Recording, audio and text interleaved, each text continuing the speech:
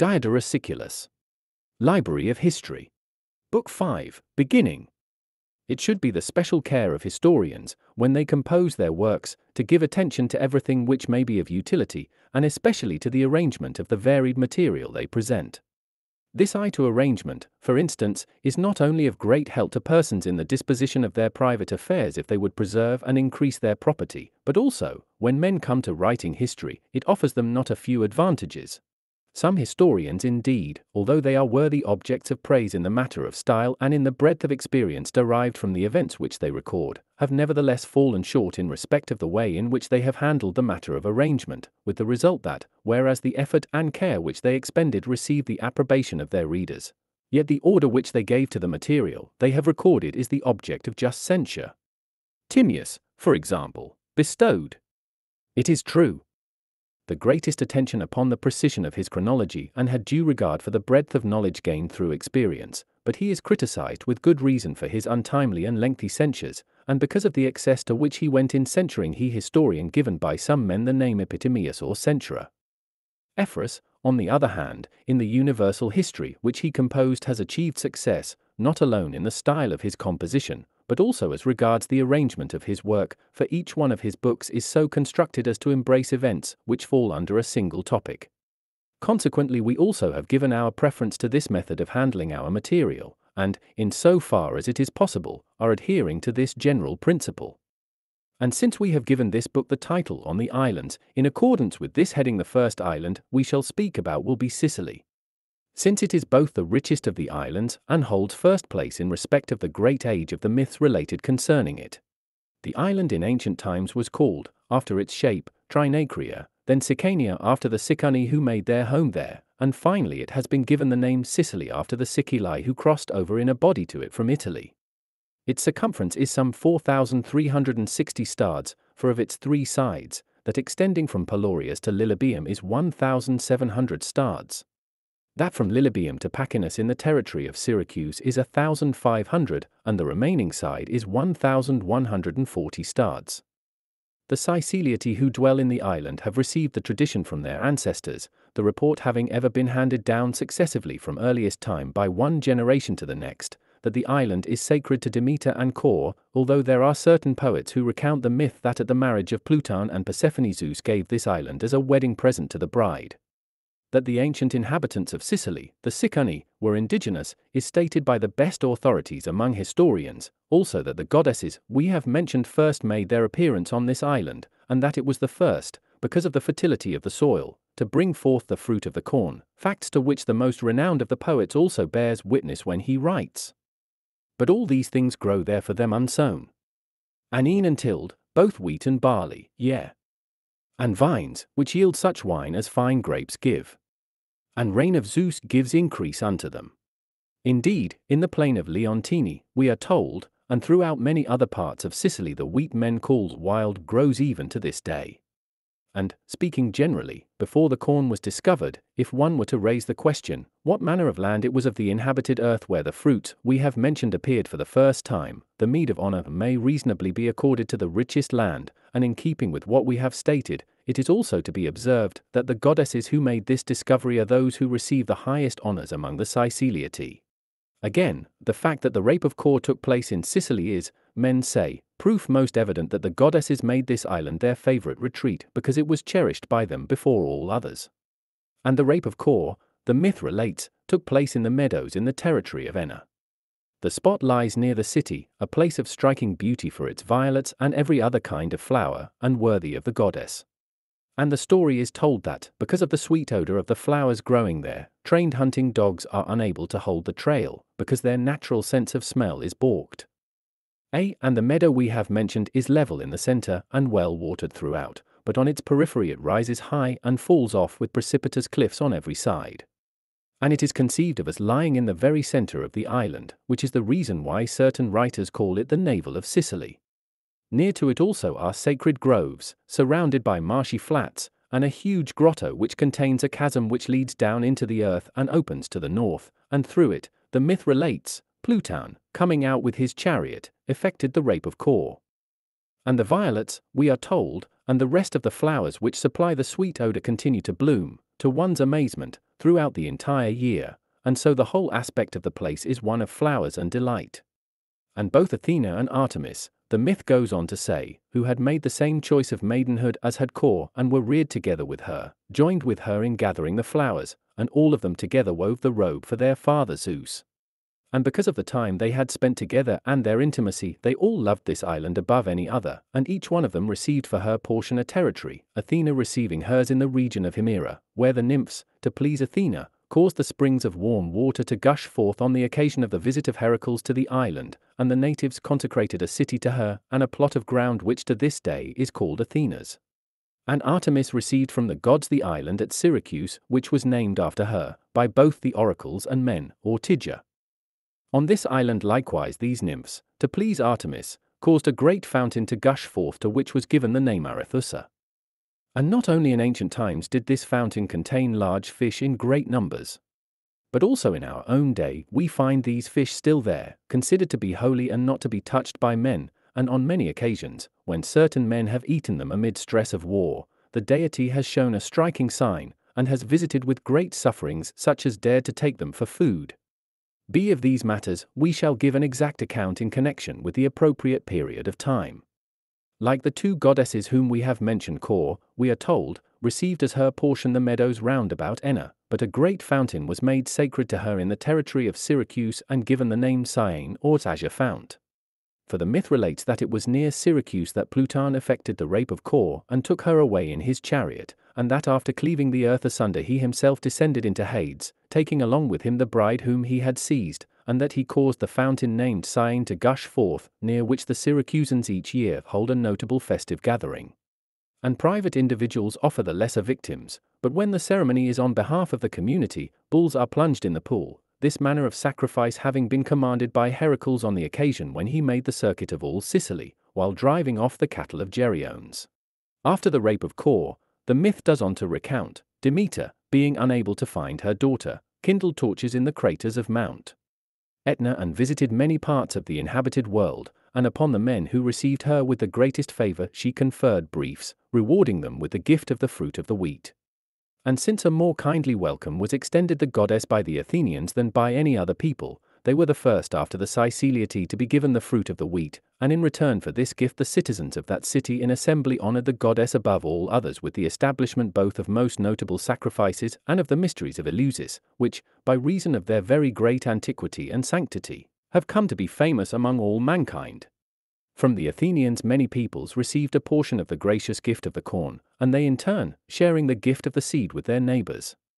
in this way caused all the inhabited world to abound with it. And the inhabitants of Sicily, since by reason of the intimate relationship of Demeter and Kor with them they were the first to share in the corn after its discovery, instituted to each one of the goddesses sacrifices and festive gatherings, which they named after them, and by the time chosen for these made acknowledgment of the gifts which had been conferred upon them. In the case of Kor, for instance, they established the celebration of her return at about the time when the fruit of the corn was found to come to maturity, and they celebrate this sacrifice and festive gathering with such strictness of observance and such zeal as we should reasonably expect those men to show who are returning thanks for having been selected before all mankind for the greatest possible gift. But in the case of Demeter they preferred that time for the sacrifice when the sowing of the corn is first begun. And for a period of 10 days they hold a festive gathering, which bears the name of this goddess and is most magnificent by reason of the brilliance of their preparation for it. While in the observance of it they imitate the ancient manner of life. And it is their custom during these days to indulge in coarse language as they associate one with another, the reason being that by such coarseness the goddess, grieved though she was at the rape of Kor, burst into laughter. That the rape of Kor took place in the manner we have described is attested by many ancient historians and poets. Carcinus the tragic poet, for instance, who often visited in Syracuse and witnessed the zeal which the inhabitants displayed in the sacrifices and festive gatherings for both Demeter and Kor, has the following verses in his writings: Demeter's daughter, her whom none may name. By secret schemings Pluton, men say, stole. And then he dropped into earth's depths, whose light is darkness. Longing for the vanished girl her mother searched and visited all lands in turn. And Sicily's land by Etna's crags was filled with streams of fire which no man could approach, and groaned throughout its length, in grief over the maiden now the folk, beloved of Zeus, was perishing without the corn. Hence honour they these goddesses e'en now. But we should not omit to mention the very great benefaction which Demeter conferred upon mankind, for beside the fact that she was the discoverer of corn, she also taught mankind how to prepare it for food and introduced laws by obedience to which men became accustomed to the practice of justice, this being the reason, we are told, why she has been given the epithet Thesmophoros or lawgiver. Surely a benefaction greater than these discoveries of hers one could not find, for they embrace both living and living honourably. However, as for the myths which are current among the Siculiatae, we shall be satisfied with what has been said. We must now write briefly about the Sicani, who were the first inhabitants of Sicily, in view of the fact that certain historians are not in agreement about this people. Philistus, for instance, says that they removed from Iberia and settled the island, having got the name they bore from a certain river in Iberia named Sicanus, but Timaeus adduces proof of the ignorance of this historian and correctly declares that they were indigenous, and inasmuch as the evidences he offers of the antiquity of this people are many, we think that there is no need for us to recount them. The Sicani, then, originally made their homes in villages, building their settlements upon the strongest hills because of the pirates, for they had not yet been brought under the single rule of a king, but in each settlement there was one man who was lord. And at first they made their home in every part of the island and secured their food by tilling the land, but at a later time, when Etna sent up volcanic eruptions in an increasing number of places and a great torrent of lava was poured forth over the land, it came to pass that a great stretch of the country was ruined. And since the fire kept consuming a large area of the land during an increasing number of years, in fear they left the eastern parts of Sicily and removed to the western. And last of all, many generations later, the people of the Sicili crossed over in a body from Italy into Sicily and made their home in the land which had been abandoned by the Sicani. And since the Sicili steadily grew more avaricious and kept ravaging the land which bordered on theirs, frequent wars arose between them and the Sicani, until at last they struck covenants and set up boundaries, upon which they had agreed, for the territory. With regard to the Sicani, we shall give a detailed account in connection with the appropriate period of time. The colonies of the Greeks, and notable ones they were the last to be made in Sicily, and their cities were founded on the sea. All the inhabitants mingled with one another, and since the Greeks came to the island in great numbers, the natives learned their speech, and then, having been brought up in the Greek ways of life, they lost in the end their barbarian speech as well as their name, all of them being called Siculiatae. But since we have spoken about these matters at sufficient length, we shall turn our discussion to the islands known as the Aeolids. These islands are 7 in number and bear the following names: Strangile, Euonymus, Didyme, Phenicodes, Ericodes, Hiera Hephiestu, and Lipra, on which is situated a city of the same name. They lie between Sicily and Italy in a straight line from the strait, extending from east to west. They are about 150 stads distant from Sicily and are all of about the same size, and the largest one of them is about 150 stads in circumference. All of them have experienced great volcanic eruptions, and the resulting craters and openings may be seen to this day. On Strangile and Hiera even at the present time there are sent forth from the open mouths great exhalations accompanied by an enormous roaring, and sand and a multitude of red-hot stones are erupted, as may also be seen taking place on Etna. The reason is, as some say, that passages lead under the earth from these islands to Etna and are connected with the openings at both ends of them, and this is why the craters on these islands usually alternate in activity with those of Etna. We are told that the islands of Aeolus were uninhabited in ancient times, but that later Liparus, as he was called, the son of Orzon the king, was overcome by his brothers who rebelled against him, and securing some warships and soldiers he fled from Italy to the island, which received the name Lipra after him. On it he founded the city which bears his name and brought under cultivation the other islands mentioned before. And when Liparus had already come to old age, Aeolus, the son of Hippotes, came to Lipra with certain companions and married Cyane, the daughter of Liparus, and after he had formed a government in which his followers and the natives shared equally, he became king over the island. To Liparus, who had a longing for Italy, Aeolus gave his aid in securing for him the regions about Sarentum, where he became king and, after winning great esteem, ended his days, and after he had been accorded a magnificent funeral he received at the hands of the natives honors equal to those offered to the heroes. This is the Aeolus to whom, the myth relates, Odysseus came in the course of his wanderings.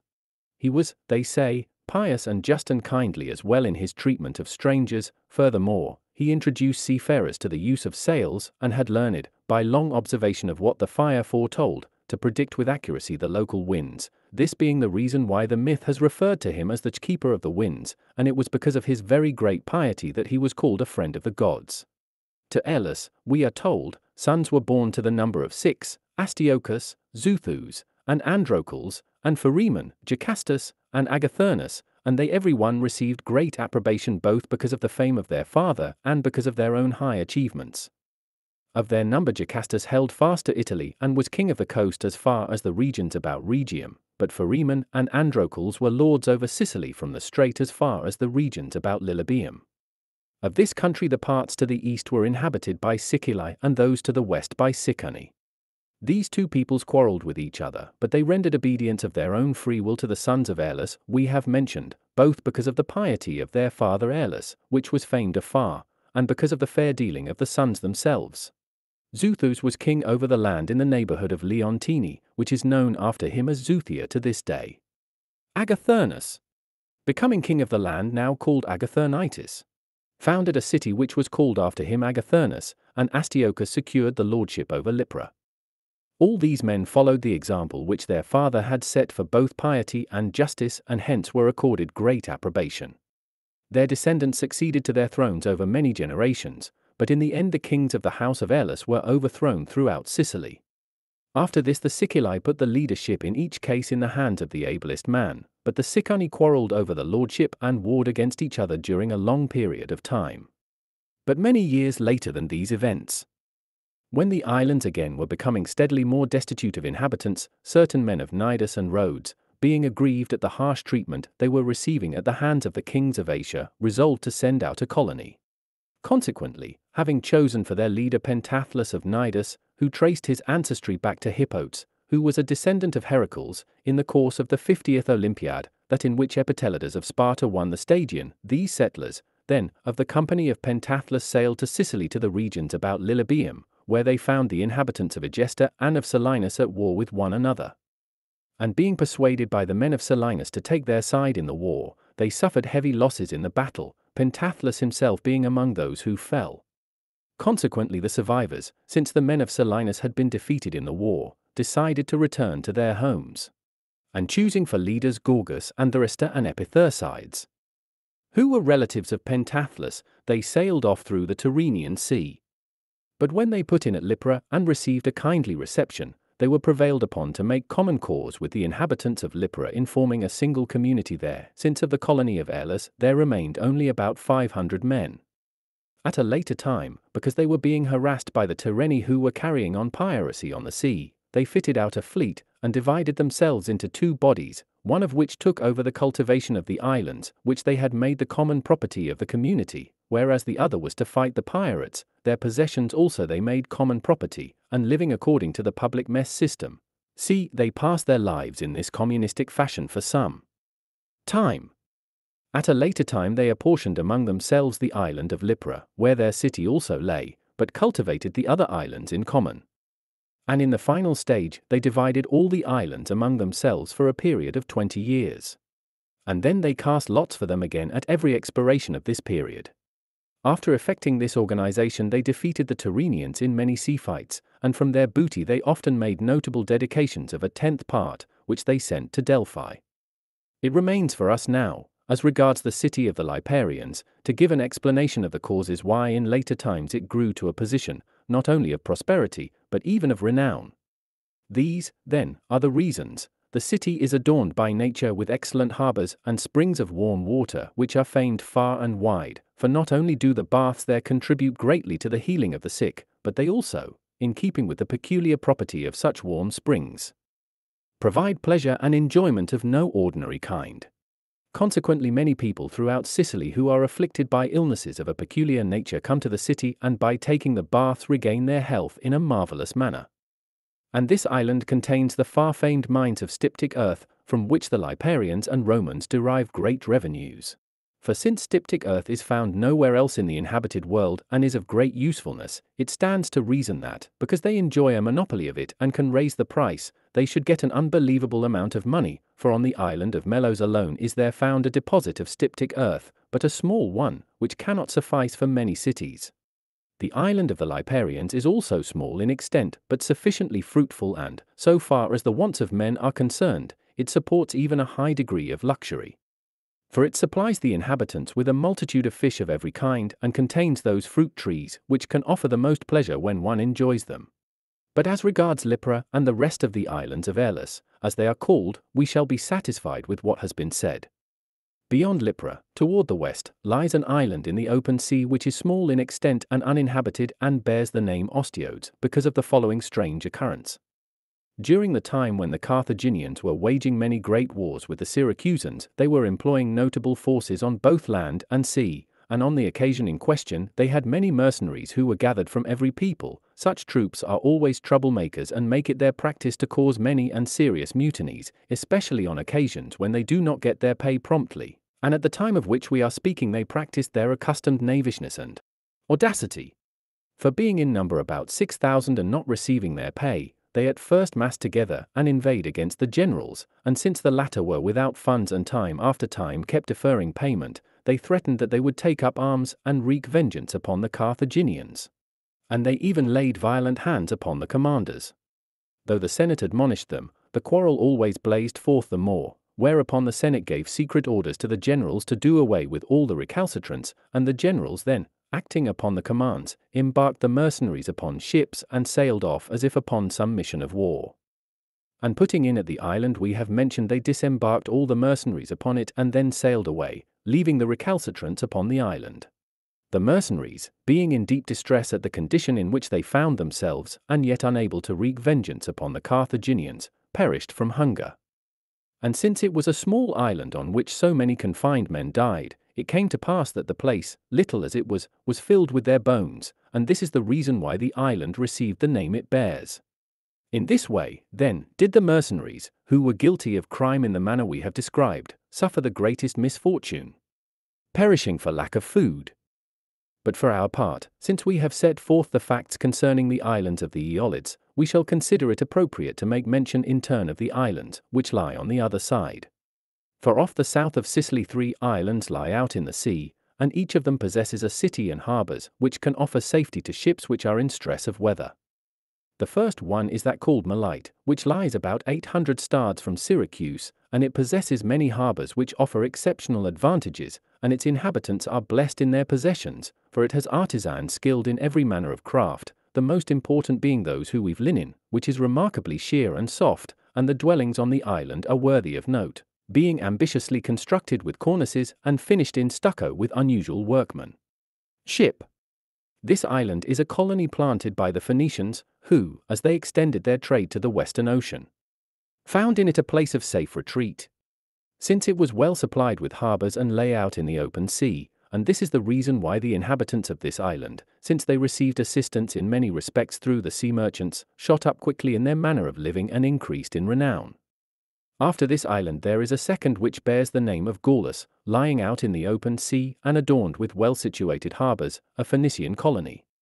Next comes Cercina, facing Libya, which has a modest city and most serviceable harbours, which have accommodations not only for merchant vessels but even for ships of war. But now that we have spoken of the islands which are to the south of Sicily, we shall turn back to those which follow upon Lipara and lie in the sea which is known as the Tyrrhenian. Off the city of Tyrrhenia known as Paphlonium there is an island which men call Aethalia. It is about 100 stads distant from the coast and received the name it bears from the smoke, 8 halos, which lies so thick about it. For the island possesses a great amount of iron rock, which they quarry in order to melt and cast and thus to secure the iron, and they possess a great abundance of this ore. For those who are engaged in the working of this ore crush the rock and burn the lumps which have thus been broken in certain ingenious furnaces, and in these they smelt the lumps by means of a great fire and form them into pieces of moderate size which are in their appearance like large sponges. These are purchased by merchants in exchange either for money or for goods, and are then taken to Dicearchia or the other trading stations, where there are men who purchase such cargoes and who, with the aid of a multitude of artisans in metal whom they have collected, work it further and manufacture iron objects of every description. Some of these are worked into the shape of armor, and others are ingeniously fabricated into shapes well suited for two-pronged forks and sickles and other such tools, and these are then carried by merchants to every region, and thus many parts of the inhabited world have a share in the usefulness which accrues from them. After Aethalia there is an island, some 300 stads distant, which is called Cernus by the Greeks, but Corsica by the Romans and those who dwell upon it. This island, being easy to land on, has a most excellent harbour which is called Syracosium. There are also on it two notable cities, the one being known as Calaris and the other as Nicaea. Calaris was founded by Phocians, who made their home there for a time and were then driven out of the island by Tyrrhenians, but Nicaea was founded by Tyrrhenians at the time they were masters of the sea and were taking possession of the islands lying off Tyrrhenia. They were lords of the cities of Cernus for a considerable period and exacted tribute of the inhabitants in the form of resin, wax, and honey, since these things were found in the island in abundance. Slaves from Cernus are reputed to be superior to all others for every service which the life of man demands, nature herself giving them this characteristic. And the entire island, which is of great extent, has mountainous land over much of its area, which is thickly covered with continuous forests and traversed by small rivers. The inhabitants of Cernus use for their food milk and honey and meat, the land providing all these in abundance, and among themselves they live lives of honor and justice, to a degree surpassing practically all other barbarians.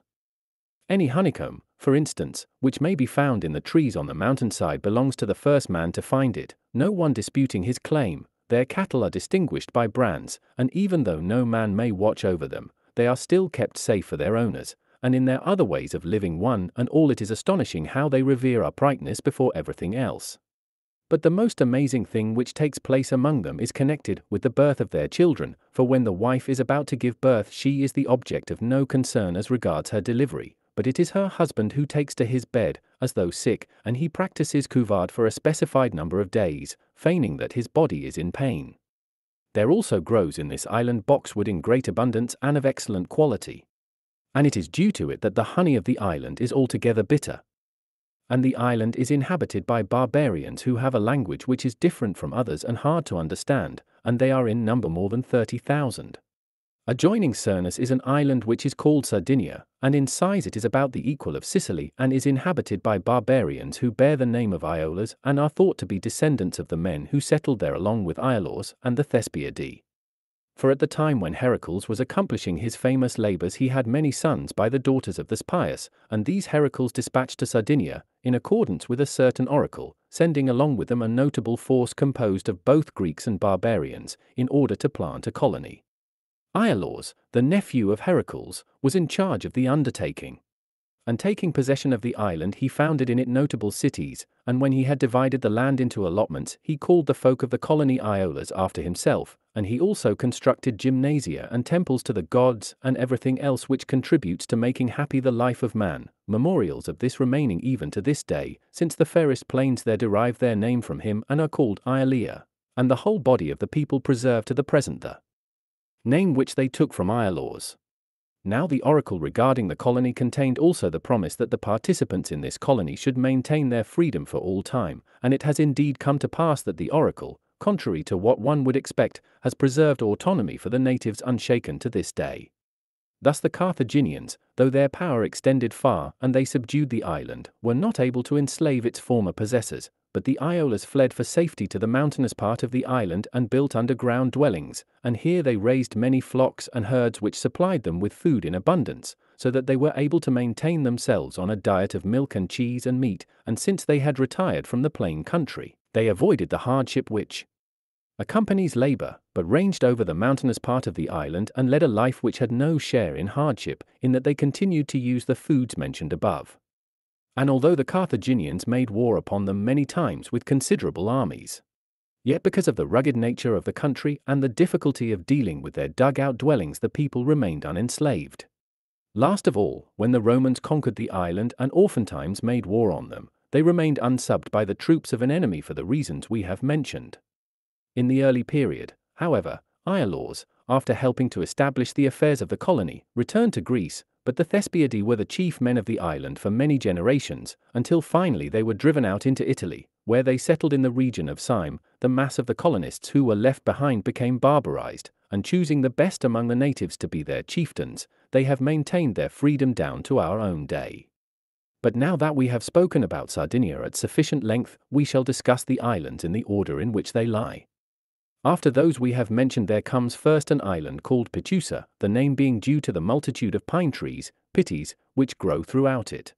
It lies out in the open sea, and is distant from the Pillars of Heracles a voyage of 3 days and as many nights, from Libya a day and a night, and from Iberia 1 day, and in size it is about as large as Corcyra. The island is only moderately fertile, possessing little land that is suitable for the vine, but it has olive trees which are engrafted upon the wild olive. And of all the products of the island, they say that the softness of its wool stands first in excellence. The island is broken up at intervals by notable plains and highlands, and has a city named Eresus, a colony of the Carthaginians. And it also possesses excellent harbors, huge walls, and a multitude of well-constructed houses. Its inhabitants consist of barbarians of every nationality, but Phoenicians preponderate. The date of the founding of the colony falls 160 years after the settlement of Carthage. There are other islands lying opposite Iberia, which the Greeks call Gymnesii because the inhabitants go naked, gymnoi, of clothing in the summer time, but which the inhabitants of the islands and the Romans call Balearides, because in the hurling, boline, of large stones with slings the natives are the most skillful of all men. The larger of these is the largest of all islands after the 7, Sicily, Sardinia, Cyprus, Crete, Euboea, Cernus, and Lesbos, and it is a day's voyage distant from Iberia. The smaller lies more to the east and maintains great droves and flocks of every kind of animal, especially of mules, which stand very high and are exceptionally strong. Both islands have good land, which produces fruits, and a multitude of inhabitants numbering more than 30,000, but as for their food products, they raise no wine whatsoever. Consequently, the inhabitants are one and all exceedingly addicted to indulgence in wine because of the scarcity of it among them. And they are altogether lacking in olive oil, and therefore prepare an oil from the mastic tree, which they mix with the fat from pigs, and with this they anoint their bodies. The Baleares are of all men the most fond of women, and value them so highly above everything else that, when any of their women are seized by visiting pirates and carried off, they will give as ransom for a single woman 3 and even 4 men. Their dwellings they make under hollow rocks, or they dig out holes along the faces of sharp crags, in general putting many parts of them underground, and in these they pass their time, having an eye both to the shelter and to the safety which such homes afford. Silver and gold money is not used by them at all, and as a general practice its importation into the island is prevented, the reason they offer being that of old Heracles made an expedition against Geryones, who was the son of Chryse and possessed both silver and gold in abundance. Consequently, in order that their possession should consist in that against which no one would have designs, they have made wealth in gold and silver alien from themselves. And so, in keeping this decision of theirs, when in early times they served once in the campaigns of the Carthaginians, they did not bring back their pay to their native land, but spent it all upon the purchase of women and wine. The Baleares have also an amazing custom, which they observe in connection with their marriages, for during their wedding festivities the relatives and friends lie with the bride in turn, the oldest first and then the next oldest and the rest in order, and the last one to enjoy this privilege is the bridegroom. Peculiar also and altogether strange is their practice regarding the burial of the dead, for they dismember the body with wooden knives, and then they place the pieces in a jar and pile upon it a heap of stones. Their equipment for fighting consists of 3 slings, and of these they keep one around the head, another around the belly, and the third in the hands. In the business of war they hurl much larger stones than do any other slingers, and with such force that the missile seems to have been shot, as it were, from a catapult. Consequently, in their assaults upon walled cities, they strike the defenders on the battlements and disable them, and in pitched battles they crush both shields and helmets and every kind of protective armor. And they are so accurate in their aim that in the majority of cases they never miss the target before them. The reason for this is the continual practice which they get from childhood, in that their mothers compel them, while still young boys,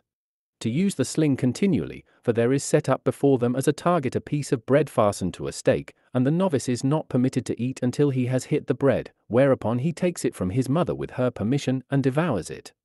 But now that we have discussed what relates to the islands, which lie within the Pillars of Heracles, we shall give an account of those which are in the ocean. For there lies out in the deep off Libya an island of considerable size, and situated as it is in the ocean it is distant from Libya a voyage of a number of days to the west. Its land is fruitful, much of it being mountainous and not a little being a level plain of surpassing beauty.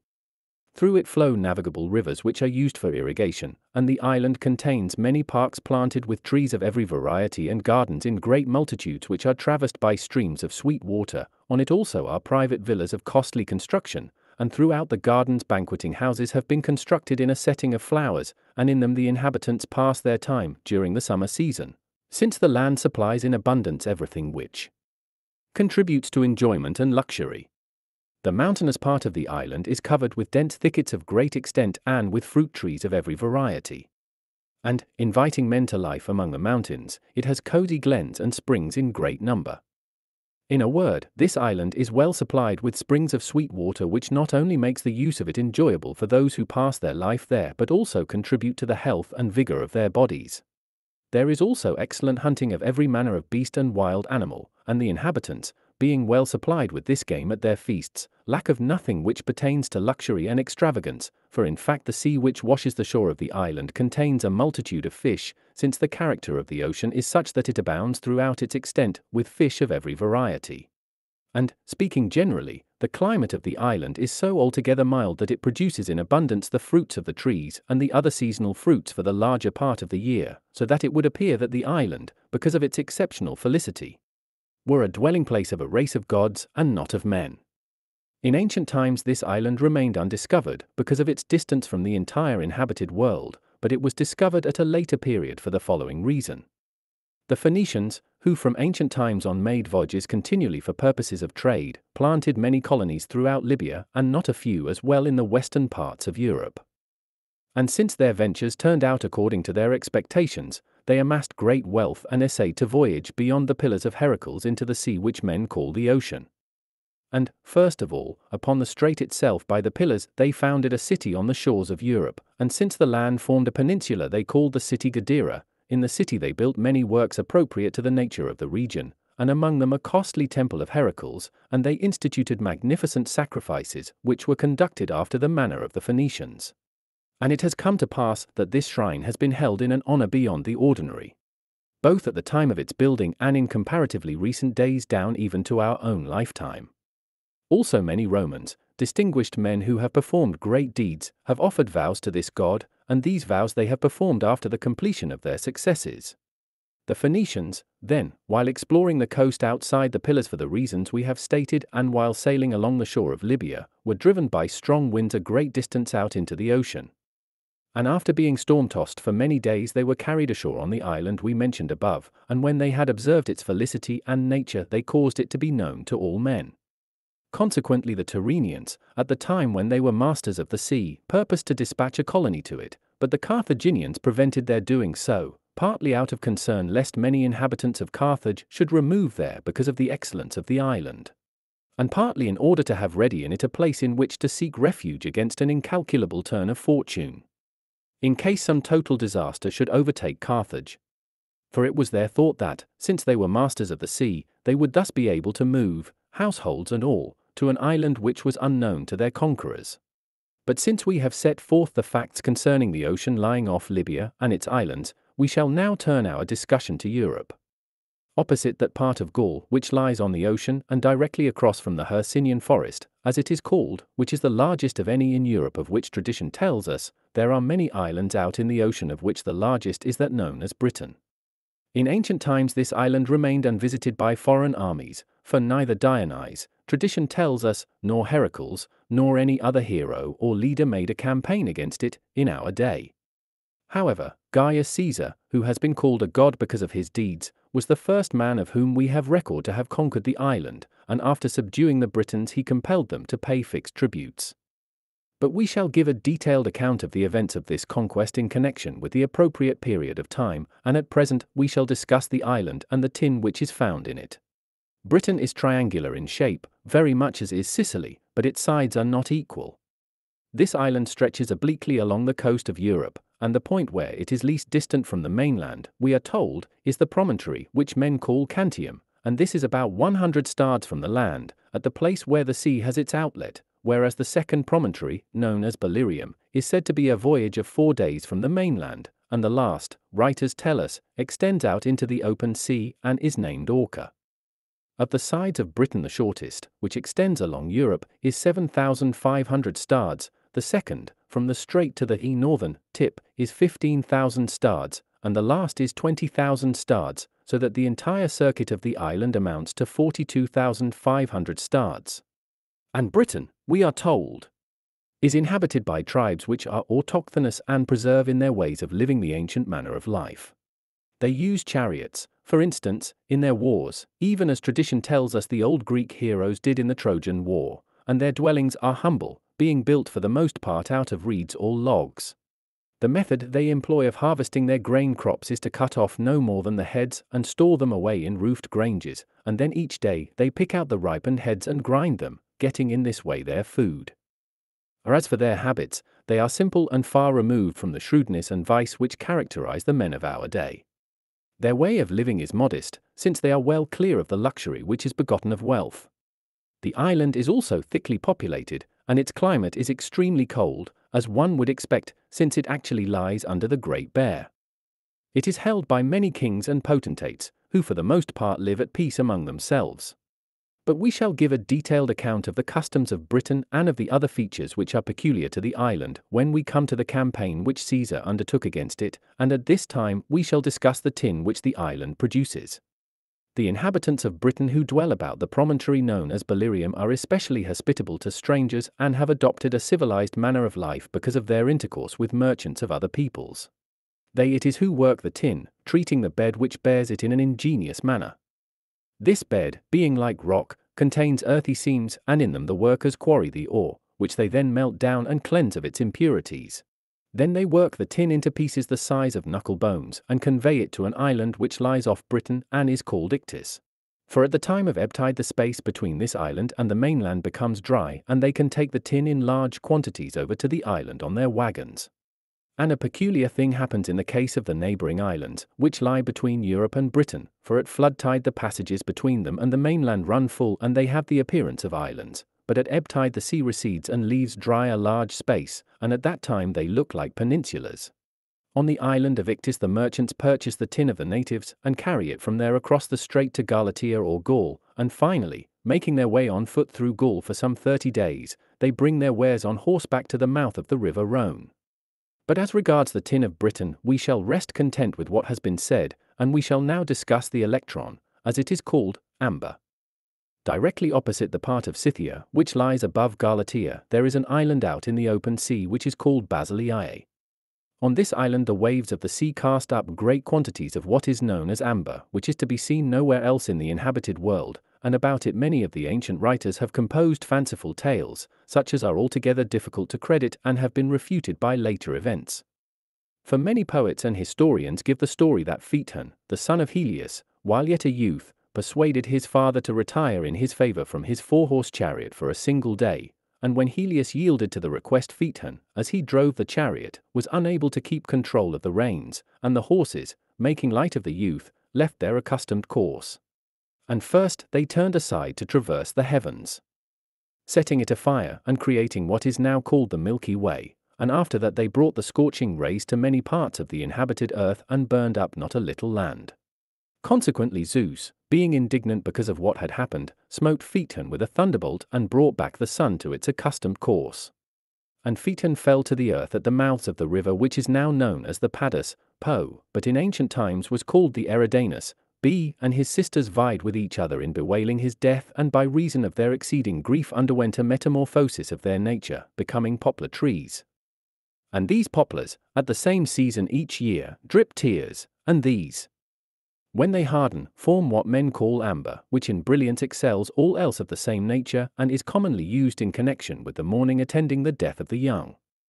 But since the creators of this fictitious tale have one and all erred, and have been refuted by what has transpired at later times, we must give ear to the accounts which are truthful, for the fact is that amber is gathered on the island we have mentioned and is brought by the natives to the opposite continent, and that it is conveyed through the continent to the regions known to us, as we have stated. Since we have set forth the facts concerning the islands, which lie in the western regions, we consider that it will not be foreign to our purpose to discuss briefly the tribes of Europe which lie near them and which we failed to mention in our former books. Now Celtica was ruled in ancient times, so we are told, by a renowned man who had a daughter who was of unusual stature and far excelled in beauty all the other maidens. But she, because of her strength of body and marvelous comeliness, was so haughty that she kept refusing every man who wooed her in marriage, since she believed that no one of her wooers was worthy of her. Now in the course of his campaign against the Geriones, Heracles visited Celtica and founded there the city of Alesia, and the maiden, on seeing Heracles, wondered at his prowess and his bodily superiority and accepted his embraces with all eagerness, her parents having given their consent. From this union she bore to Heracles a son named Galates, who far surpassed all the youths of the tribe in quality of spirit and strength of body. And when he had attained to man's estate and had succeeded to the throne of his fathers, he subdued a large part of the neighboring territory and accomplished great feats in war. Becoming renowned for his bravery, he called his subjects Galatai or Gauls after himself, and these in turn gave their name to all of Galatia or Gaul. Since we have explained the name by which the Gauls are known, we must go on to speak about their land. Gaul is inhabited by many tribes of different size, for the largest number some 200,000 men, and the smallest 50,000, one of the latter standing on terms of kinship and friendship with the Romans, a relationship which has endured from ancient times down to our own day. And the land, lying as it does for the most part under the Bears, has a wintry climate and is exceedingly cold. For during the winter season on cloudy days snow falls deep in place of rain, and on clear days ice and heavy frost are everywhere, and in such abundance that the rivers are frozen over, and are bridged by their own waters, for not only can chance travelers, proceeding a few at a time, make their way carry them on the ice, but even armies with their tens of thousands, together with their beasts of burden and heavily laden wagons, cross upon it in safety to the other side. And many large rivers flow through Gaul, and their streams cut this way and that through the level plain. Some of them flowing from bottomless lakes, and others having their sources and affluents in the mountains, and some of them empty into the ocean and others into our sea. The largest one of those which flow into our waters is the Rhone, which has its sources in the Alps and empties into the sea by 5 mouths. But of the rivers which flow into the ocean the largest are thought to be the Danube and the Rhine, the latter of which the Caesar, who has been called a god, spanned with a bridge in our own day with astonishing skill, and leading his army across on foot he subdued the Gauls who lived beyond it. There are also many other navigable rivers in Celtica, but it would be a long task to write about them. And almost all of them become frozen over by the cold and thus bridge their own streams, and since the natural smoothness of the ice makes the crossing slippery for those who pass over, they sprinkle chaff on it and thus have a crossing which is safe. A peculiar thing and unexpected takes place over the larger part of Gaul, which we think we should not omit to mention. For from the direction of the sun's summer setting and from the north winds are wont to blow with such violence and force that they pick up from the ground rocks as large as can be held in the hand together with a dust composed of coarse gravel, and, generally speaking, when these winds rage violently they tear the weapons out of men's hands and the clothing off their backs and dismount riders from their horses. Furthermore, since temperateness of climate is destroyed by the excessive cold, the land produces neither wine nor oil, and as a consequence those Gauls who are deprived of these fruits make a drink out of barley which they call zythos or beer, and they also drink the water with which they cleanse their honeycombs. The Gauls are exceedingly addicted to the use of wine, and fill themselves with the wine which is brought into their country by merchants, drinking it unmixed, and since they partake of this drink without moderation by reason of their craving for it, when they are drunken they fall into a stupor or a state of madness. Consequently many of the Italian traders, induced by the love of money which characterizes them, believe that the love of wine of these Gauls is their own godsend. For these transport the wine on the navigable rivers by means of boats and through the level plain on wagons, and receive for it an incredible price, for in exchange for a jar of wine they receive a slave, getting a servant in return for the drink. Throughout Gaul there is found practically no silver, but there is gold in great quantities, which nature provides for the inhabitants without their having to mine for it or to undergo any hardship. For the rivers, as they course through the country, having as they do sharp bends which turn this way and that, and dashing against the mountains, which line their banks and bearing off great pieces of them, are full of gold dust. This is collected by those who occupy themselves in this business, and these men grind or crush the lumps which hold the dust, and after washing out with water the earthy elements in it they give the gold dust over to be melted in the furnaces. In this manner they amass a great amount of gold, which is used for ornament not only by the women but also by the men. For around their wrists and arms they wear bracelets, around their necks heavy necklaces of solid gold, and huge rings they wear as well, and even corselets of gold. And a peculiar and striking practice is found among the Upper Celts, in connection with the sacred precincts of the gods. As for in the temples and precincts made consecrate in their land, a great amount of gold has been deposited as a dedication to the gods, and not a native of the country ever touches it because of religious scruple, although the Celts are an exceedingly covetous people. The Gauls are tall of body, with rippling muscles, and white of skin, and their hair is blonde, and not only naturally so, but they also make it their practice by artificial means to increase the distinguishing color which nature has given it. For they are always washing their hair in lime water, and they pull it back from the forehead to the top of the head and back to the nape of the neck, with the result that their appearance is like that of satyrs and pans, since the treatment of their hair makes it so heavy and coarse that it differs in no respect from the manet of horses. Some of them shave the beard, but others let it grow a little, and the nobles shave their cheeks, but they let the moustache grow until it covers the mouth. Consequently, when they are eating, their moustaches become entangled in the food, and when they are drinking, the beverage passes, as it were, through a kind of a strainer. When they dine they all sit, not upon chairs, but upon the ground, using for cushions the skins of wolves or of dogs. The service at the meals is performed by the youngest children, both male and female, who are of suitable age, and near at hand are their fireplaces heaped with coals, and on them are cauldrons and spits holding whole pieces of meat. Brave warriors they reward with the choicest portions of the meat, in the same manner as the poet introduces Ajax as honored by the chiefs after he returned victorious from his single combat with Hector. To Ajax then were given of the chine slices, full length, unto his honor.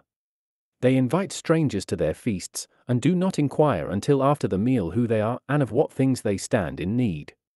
And it is their custom, even during the course of the meal, to seize upon any trivial matter as an occasion for keen disputation and then to challenge one another to single combat, without any regard for their lives, for the belief of Pythagoras prevails among them, that the souls of men are immortal and that after a prescribed number of years they commence upon a new life, the soul entering into another body. Consequently, we are told, at the funerals of their dead some cast letters upon the pyre which they have written to their deceased kinsmen, as if the dead would be able to read these letters.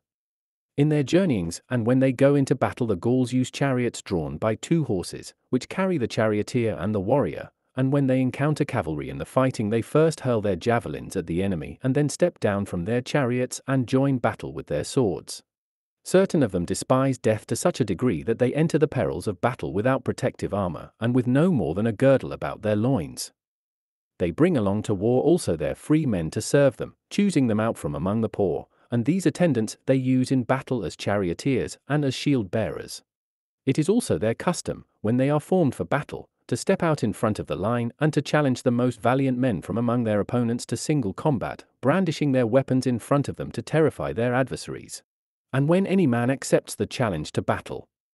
they then break forth into a song in praise of the valiant deeds of their ancestors and in boast of their own high achievements, reviling all the while and belittling their opponent, and trying, in a word, by such talk to strip him of his bold spirit before the combat. When their enemies fall they cut off their heads and fasten them about the necks of their horses, and turning over to their attendants the arms of their opponents, all covered with blood, they carry them off as booty, singing a paean over them and striking up a song of victory, and these first fruits of battle they fasten by nails upon their houses, just as men do, in certain kinds of hunting, with the heads of wild beasts they have mastered. The heads of their most distinguished enemies they embalm in seed oil and carefully preserve in a chest, and these they exhibit to strangers, gravely maintaining that in exchange for this head some one of their ancestors, or their father, or the man himself, refused the offer of a great sum of money. And some men among them, we are told, boast that they have not accepted an equal weight of gold for the head they show, displaying a barbarous sort of greatness of soul, for not to sell that which constitutes a witness and proof of one's valor is a noble thing, but to continue to fight against one of our own race, after he is dead, is to descend to the level of beasts. The clothing they wear is striking, shirts which have been dyed and embroidered in varied colors, and breeches, which they call in their tongue brachii, and they wear striped coats, fastened by a buckle on the shoulder, heavy for winter wear and light for summer, in which are set checks, close together and of varied hues. For armor they use long shields, as high as a man, which are wrought in a manner peculiar to them, some of them even having the figures of animals embossed on them in bronze, and these are skillfully worked with an eye not only to beauty but also to protection. On their heads they put bronze helmets, which have large embossed figures standing out from them and give an appearance of great size to those who wear them, for in some cases horns are attached to the helmet so as to form a single piece, in other cases images of the foreparts of birds or four-footed animals. Their trumpets are of peculiar nature and such as barbarians use, for when they are blown upon they give forth a harsh sound, appropriate to the tumult of war. Some of them have iron cuirasses, chain-wrought, but others are satisfied with the armor which nature has given them and go into battle naked. In place of the short sword they carry long broadswords which are hung on chains of iron or bronze and are worn along the right flank. And some of them gather up their shirts with belts plated with gold or silver. The spears they brandish, which they call lancii, have iron heads a cubit in length and even more, and a little under 2 palms in breadth, for their swords are not shorter than the javelins of other peoples, and the heads of their javelins are larger than the swords of others. Some of these javelins come from the forge straight, others twist in and out in spiral shapes for their entire length, the purpose being that the thrust may not only cut the flesh, but mangle it as well, and that the withdrawal of the spear may lacerate the wound. The Gauls are terrifying in aspect and their voices are deep and altogether harsh. When they meet together they converse with few words and in riddles, hinting darkly at things for the most part and using one word when they mean another, and they like to talk in superlatives, to the end that they may extol themselves and depreciate all other men. They are also boasters and threateners and are fond of pompous language, and yet they have sharp wits and are not without cleverness at learning. Among them are also to be found lyric poets whom they call bards.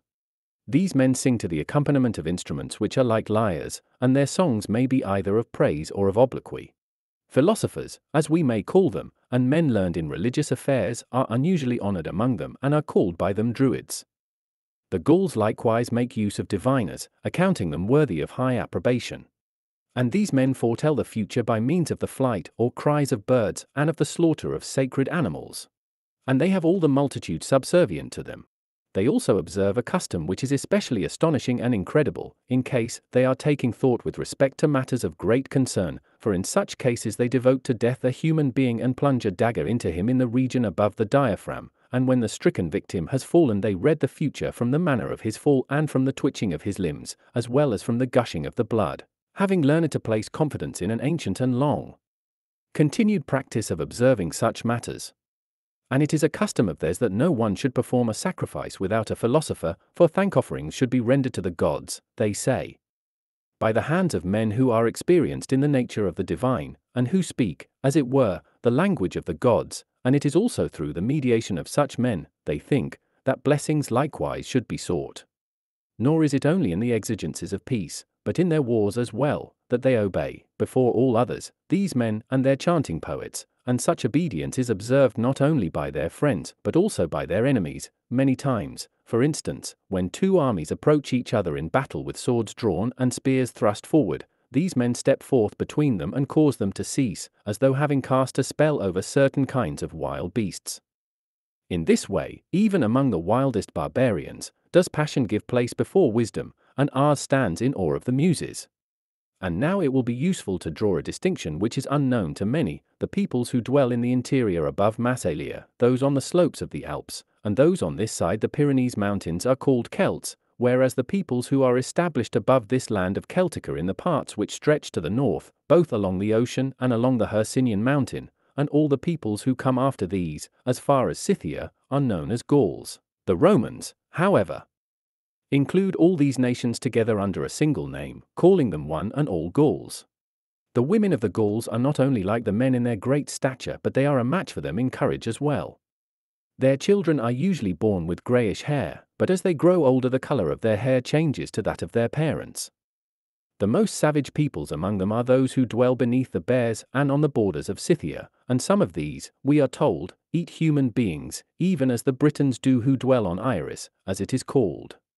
And since the valor of these peoples and their savage ways have been famed abroad, some men say that it was they who in ancient times overran all Asia and were called Cimmerians, time having slightly corrupted the word into the name of Cimbrians, as they are now called.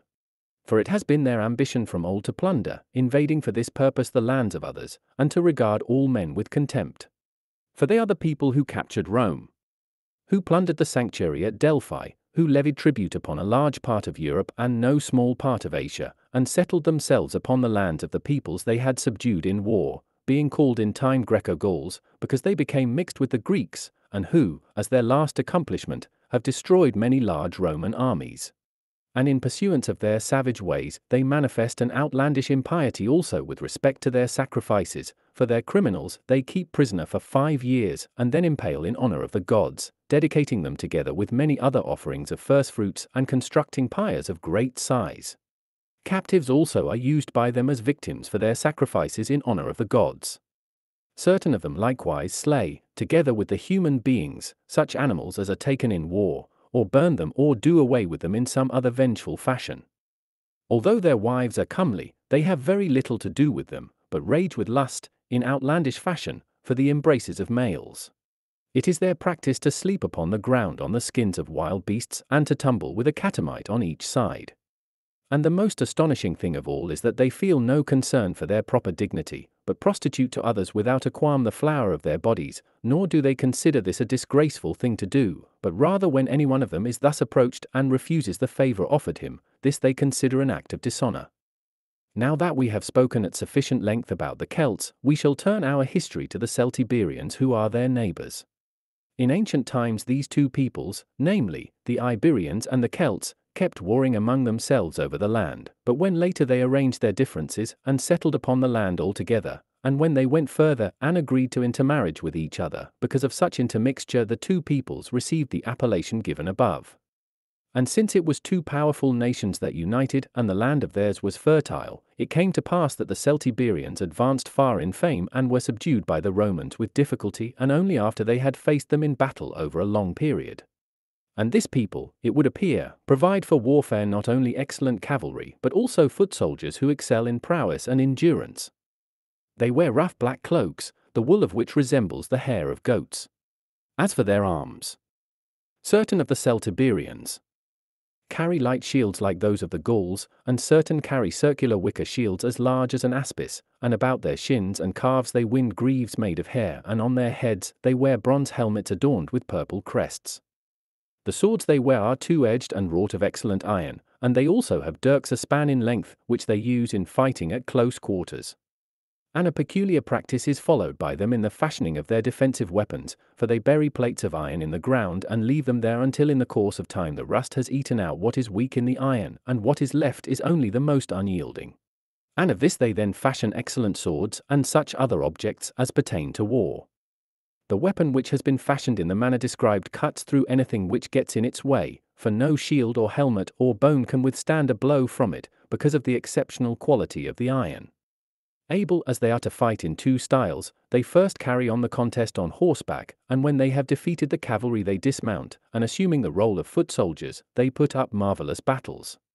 And a peculiar and strange custom obtains among them. Careful and cleanly as they are in their ways of living, they nevertheless observe one practice, which is low and partakes of great uncleanness, for they consistently use urine to bathe the body and wash their teeth with it, thinking that in this practice is constituted the care and healing of the body. As for the customs they follow toward malefactors and enemies, the Celtiberians are cruel, but toward strangers they are honorable and humane. Strangers, for instance, who come among them they one and all entreat to stop at their homes, and they are rivals one of another in their hospitality, and any among them who are attended by strangers are spoken of with approval and regarded as beloved of the gods. For their food they use meats of every description, of which they enjoy an abundance, since the country supplies them with a great quantity of honey, although the wine they purchase from merchants who sail over the seas to them. Of the tribes neighboring upon the Celtiberians the most advanced is the people of the Vacaei, as they are called, for this people each year divides among its members the land which it tills, and making the fruits the property of all they measure out his portion to each man. And for any cultivators who have appropriated some part for themselves, they have set the penalty as death. The most valiant among the Iberians are those who are known as Lusitanians, who carry in war very small shields which are interwoven with cords of sinew and are able to protect the body unusually well, because they are so tough, and shifting this shield easily as they do in their fighting, now here, now there, they cleverly ward off from their person every blow which comes at them. They also use barbed javelins made entirely of iron, and wear helmets and swords very much like those of the Celtiberians. They hurl the javelin with good effect, even over a long distance, and, in fine, are doughty in dealing their blows. Since they are nimble and wear light arms, they are swift both in flight and in pursuit, but when it comes to enduring the hardships of a stiff fight, they are far inferior to the Celtiberians. In time of peace they practice a kind of elfin dance which requires great nimbleness of limb. And in their wars they march into battle with even step and raise a battle song as they charge upon the foe. And a peculiar practice obtains among the Iberians, and particularly among the Lusitanians, for when their young men come to the bloom of their physical strength, those who are the very poorest among them in worldly goods, and yet excel in vigor of body and daring, equip themselves with no more than valor and arms, and gather in the mountain fastnesses, where they form into bands of considerable size, and then descend upon Iberia and collect wealth from their pillaging. And this brigandage they continually practice in a spirit of complete disdain, for using as they do light arms, and being altogether nimble and swift, they are a most difficult people for other men to subdue. And, speaking generally, they consider the fastnesses and crags of the mountains to be their native land, and to these places, which large and heavily equipped armies find hard to traverse, they flee for refuge. Consequently, although the Romans in their frequent campaigns against the Lusitanians rid them of their great spirit of disdain, they were nevertheless unable, often as they eagerly set about it, to put a complete end to their plundering. Since we have set forth the facts concerning the Iberians, we think that it will not be foreign to our purpose to discuss the silver mines of the land, for this land possesses, we may venture to say, the most abundant and most excellent known sources of silver, and to the workers of this silver it returns great revenues. Now in the preceding books which told of the achievements of Heracles, we have mentioned the mountains in Iberia, which are known as the Pyrenees. Both in height and in size these mountains are found to excel all others, for they stretch from the southern sea practically as far as the northern ocean, and extend for some 3,000 stads, dividing Gaul from Iberia and Celtiberia. And since they contain many thick and deep forests, in ancient times, we are told, certain herdsmen left a fire, and the whole area of the mountains was entirely consumed, and due to this fire, since it raged continuously day after day. The surface of the earth was also burned, and the mountains, because of what had taken place, were called the Pyrenees. Furthermore, the surface of the burned land ran with much silver, and, since the elementary substance out of which the silver is worked was melted down, there were formed many streams of pure silver. Now the natives were ignorant of the use of the silver, and the Phoenicians, as they pursued their commercial enterprises and learned of what had taken place, purchased the silver in exchange for other wares of little if any worth. And this was the reason why the Phoenicians, as they transported this silver to Greece and Asia, and to all other peoples, acquired great wealth.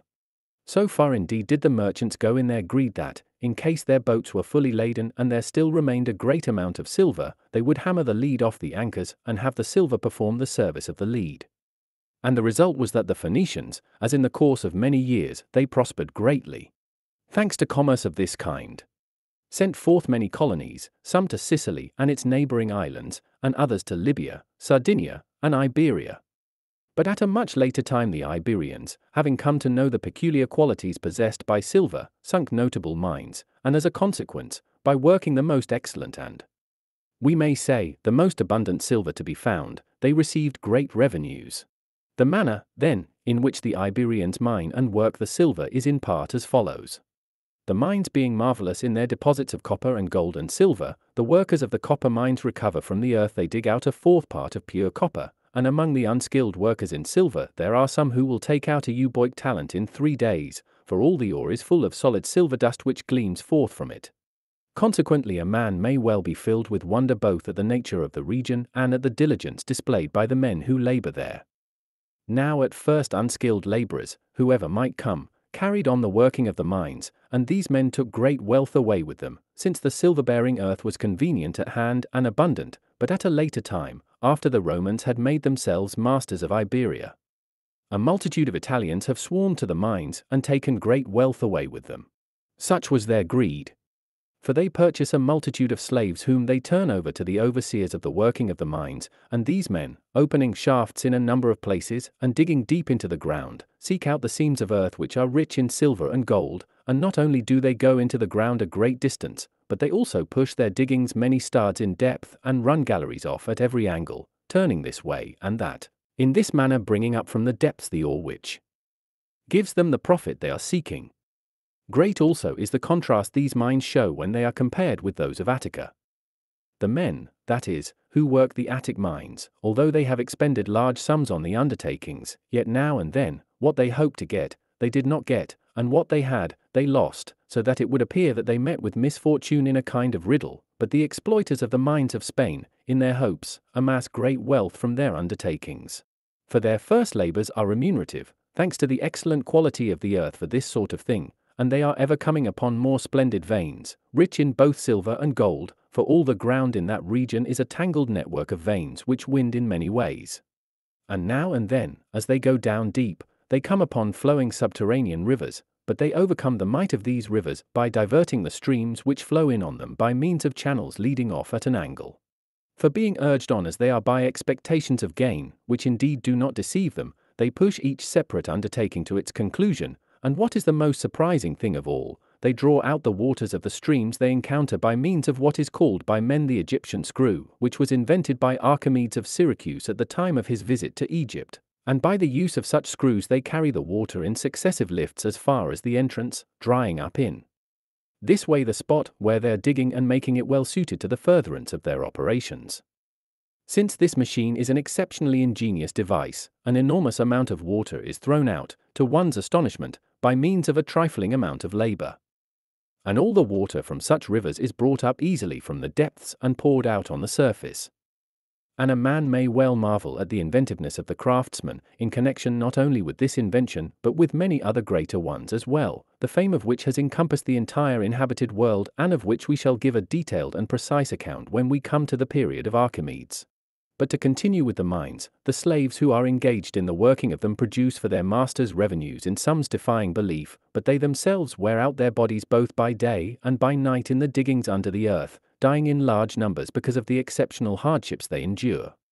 For no respite or pause is granted them in their labors, but compelled beneath blows of the overseers to endure the severity of their plight, they throw away their lives in this wretched manner, although certain of them who can endure it, by virtue of their bodily strength and their persevering souls, suffer such hardships over a long period. Indeed, death in their eyes is more to be desired than life, because of the magnitude of the hardships they must bear. And although many are the astounding features connected with the mining just described, a man may wonder not the least at the fact that not one of the mines has a recent beginning. But all of them were opened by the covetousness of the Carthaginians at the time when Iberia was among their possessions.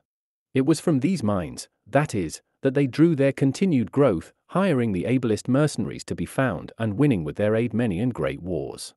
For it is in general true that in their wars the Carthaginians never rested their confidence in soldiers from among their own citizens or gathered from their allies, but that when they subjected the Romans and the Sicilians and the inhabitants of Libya to the greatest perils it was by money, thanks to the abundance of it which they derived from their mines, that they conquered them in every instance. For the Phoenicians, it appears, were from ancient times clever men in making discoveries to their gain, and the Italians are equally clever in leaving no gain to anyone else. Tin also occurs in many regions of Iberia, not found, however, on the surface of the earth, as certain writers continually repeat in their histories, but dug out of the ground and smelted in the same manner as silver and gold. For there are many mines of tin in the country above Lusitania and on the islets which lie off Iberia out in the ocean and are called because of that fact the Cassiterides. And tin is brought in large quantities also from the island of Britain to the opposite Gaul, where it is taken by merchants on horses through the interior of Celtica both to the Massalians and to the city of Narbo, as it is called.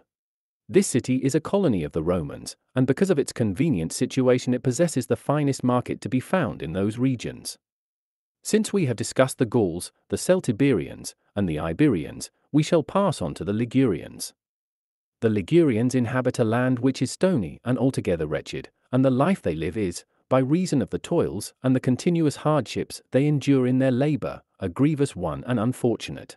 For the land being thickly wooded, some of them fell the wood the whole day long, equipped with efficient and heavy axes, and others, whose task it is to prepare the ground, do in fact for the larger part quarry out rocks by reason of the exceeding stoniness of the land, for their tools never dig up a clod without a stone.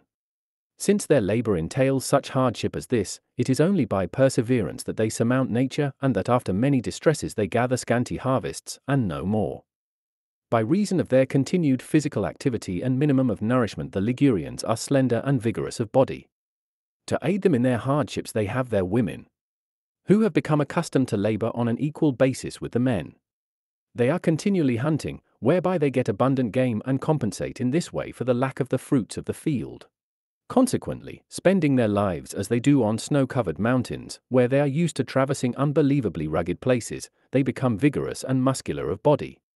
Some of the Ligurians, because of the lack among them of the fruits of the earth, drink nothing but water, and they eat the flesh of both domestic and wild animals, and fill themselves with the green things which grow in the land they possess being untrodden by the most kindly of the gods, namely, Demeter and Dionysus.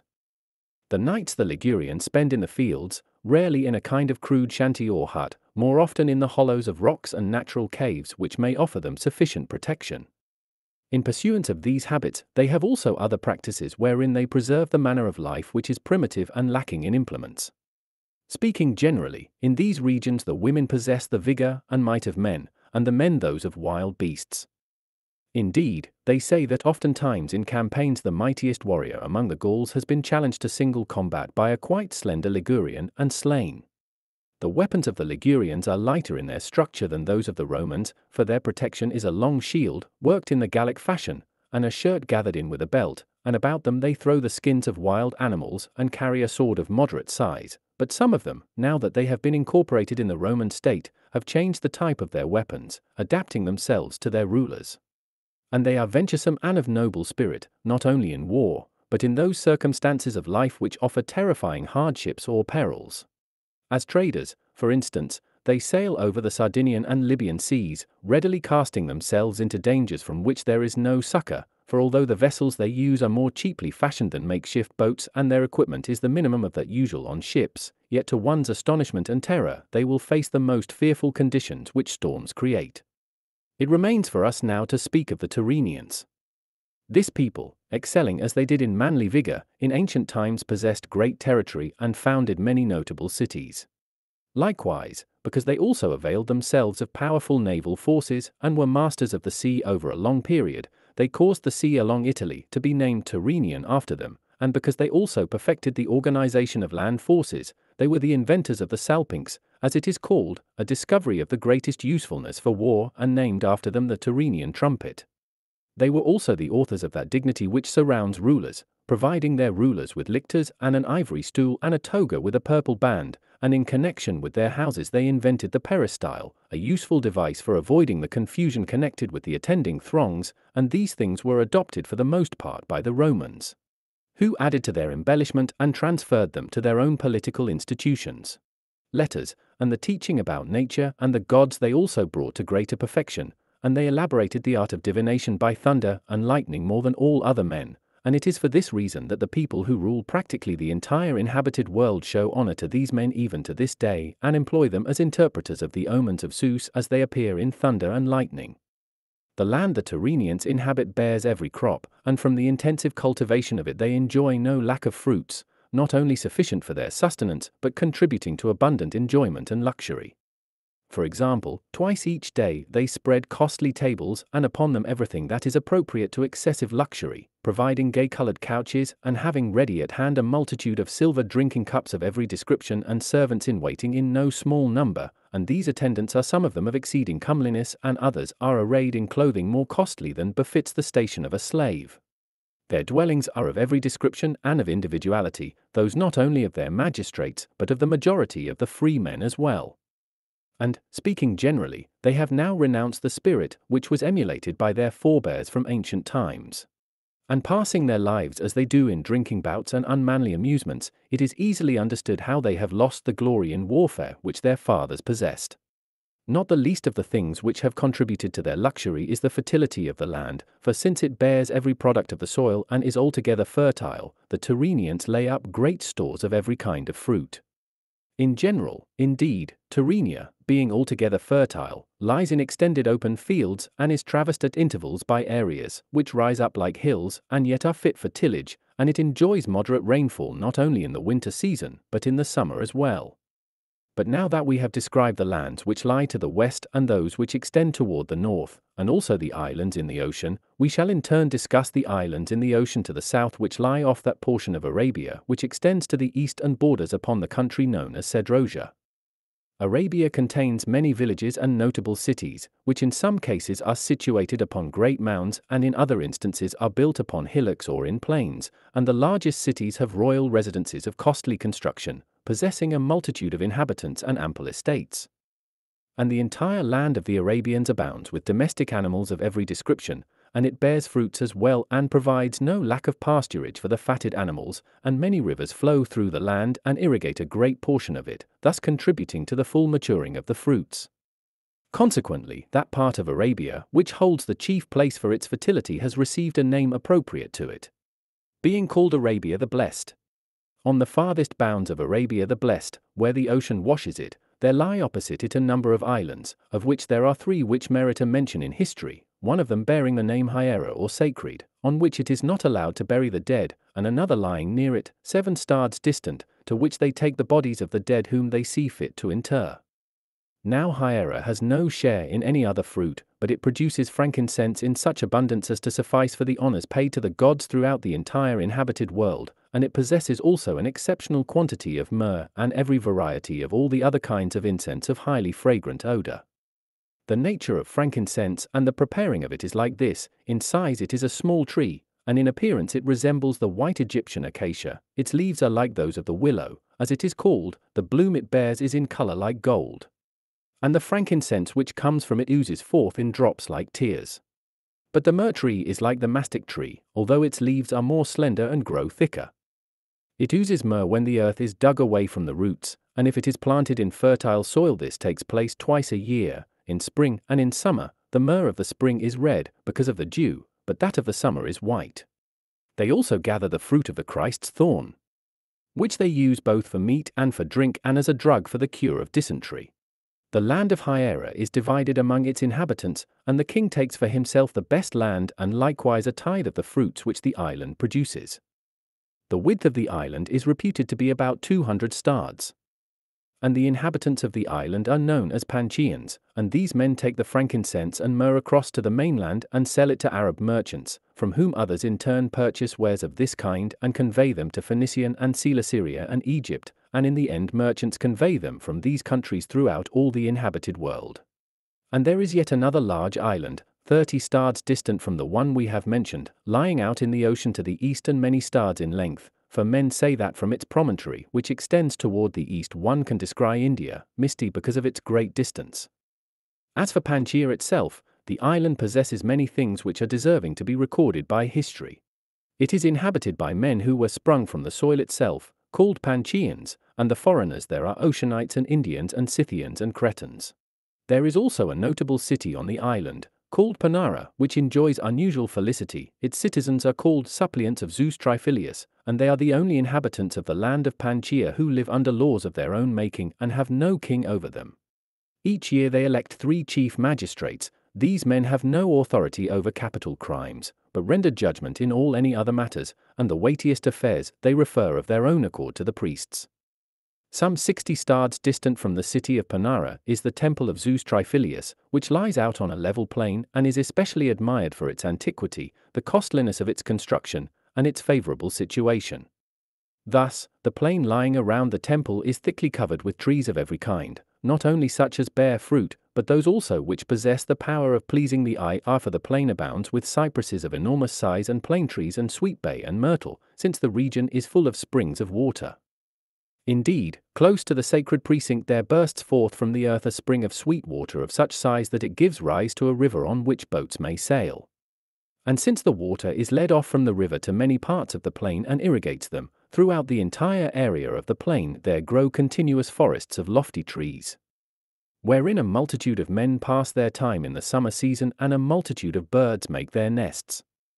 Birds of every kind and of various hues, which greatly delight the ear by their song. Therein also is every kind of garden and many meadows with varied plants and flowers, so that there is a divine majesty in the prospect which makes the place appear worthy of the gods of the country.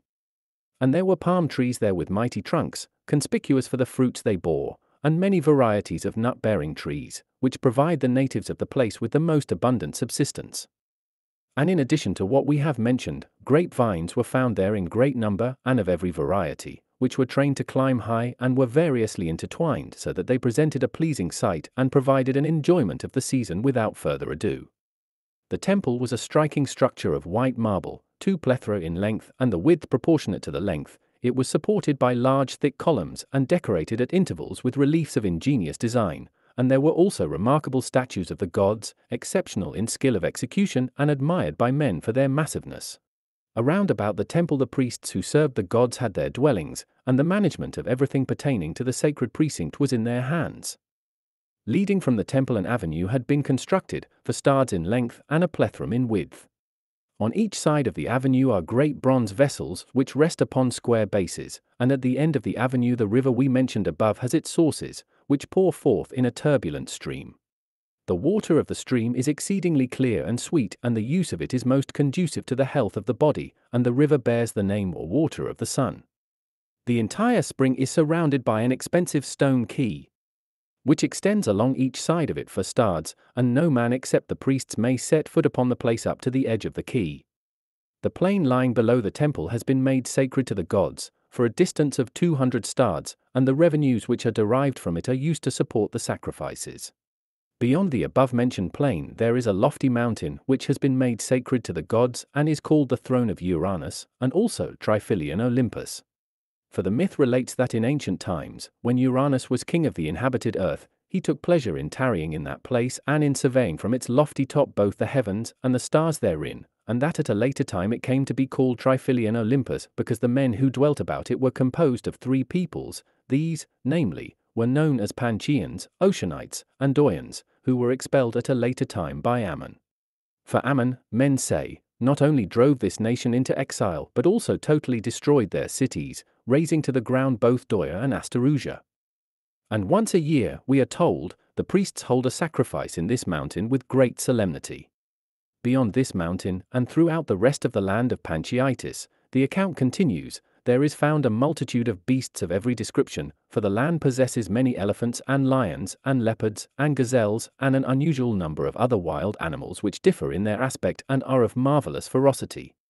This island also contains 3 notable cities, Hyratia, Dallas, and Oceanes.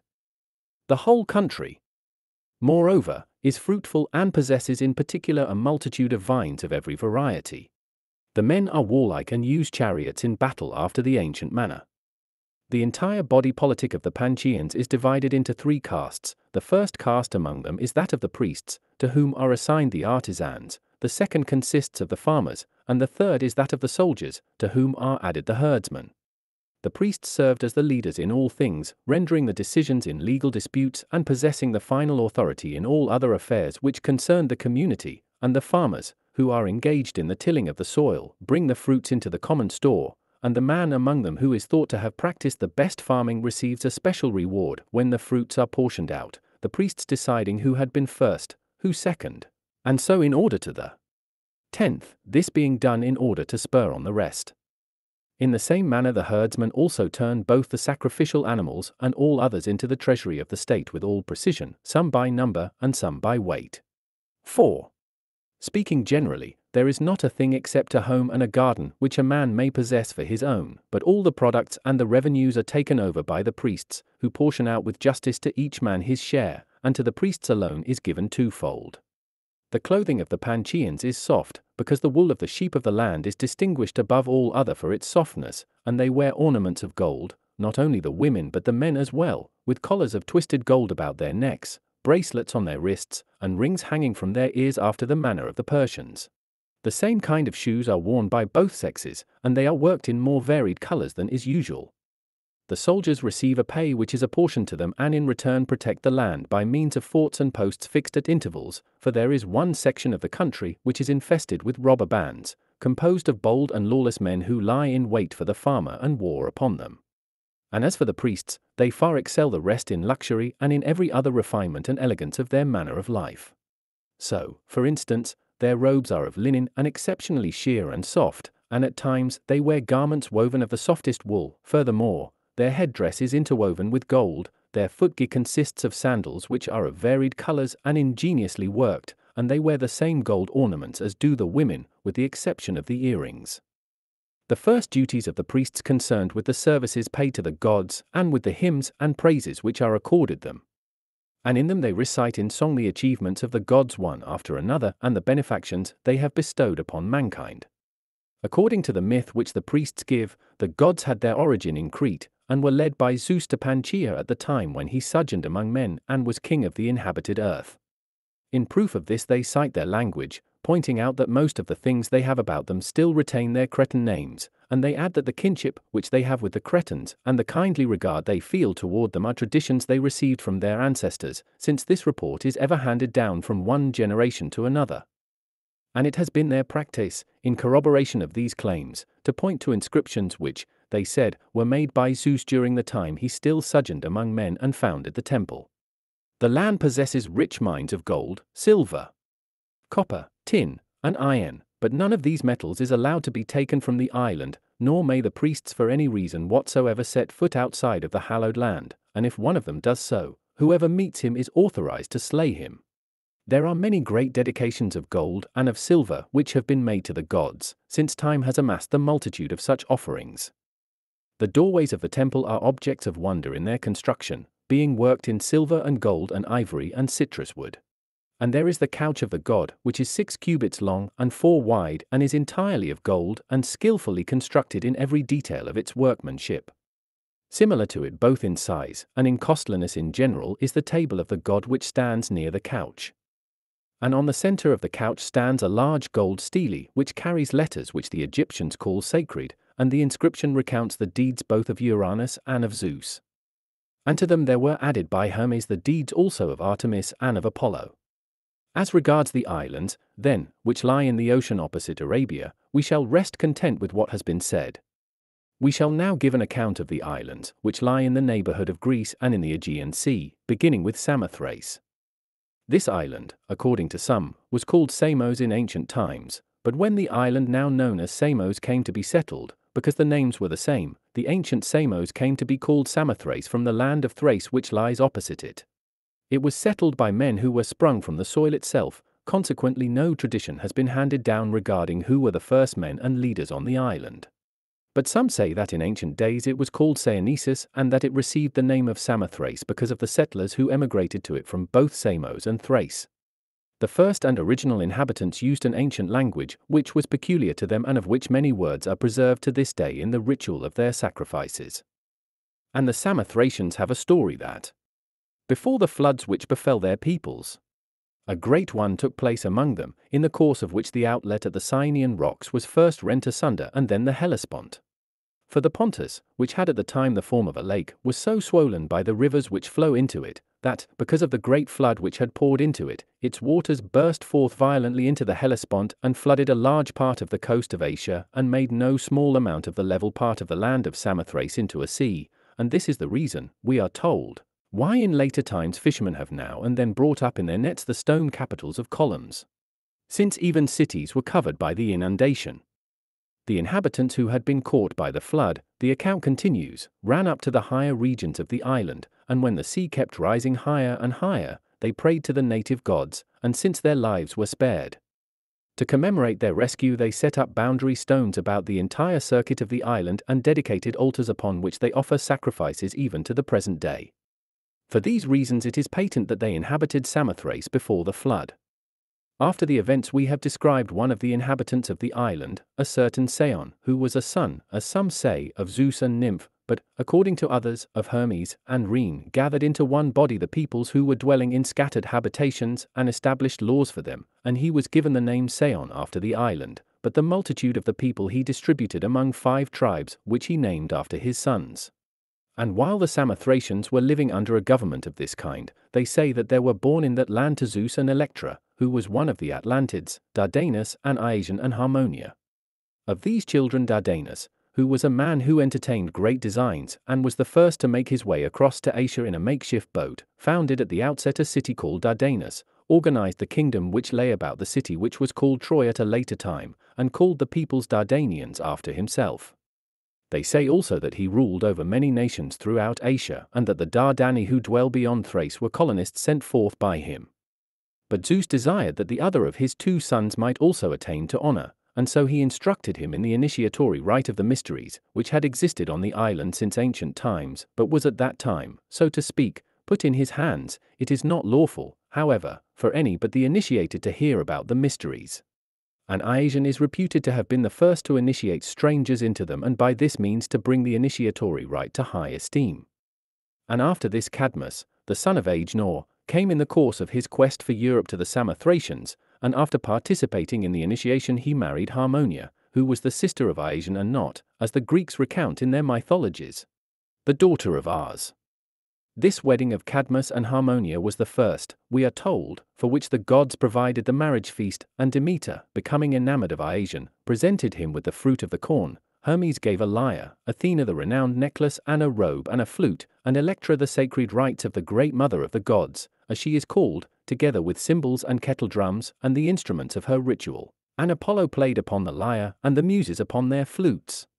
And the rest of the gods spoke them fair, and gave the pair their aid in the celebration of the wedding.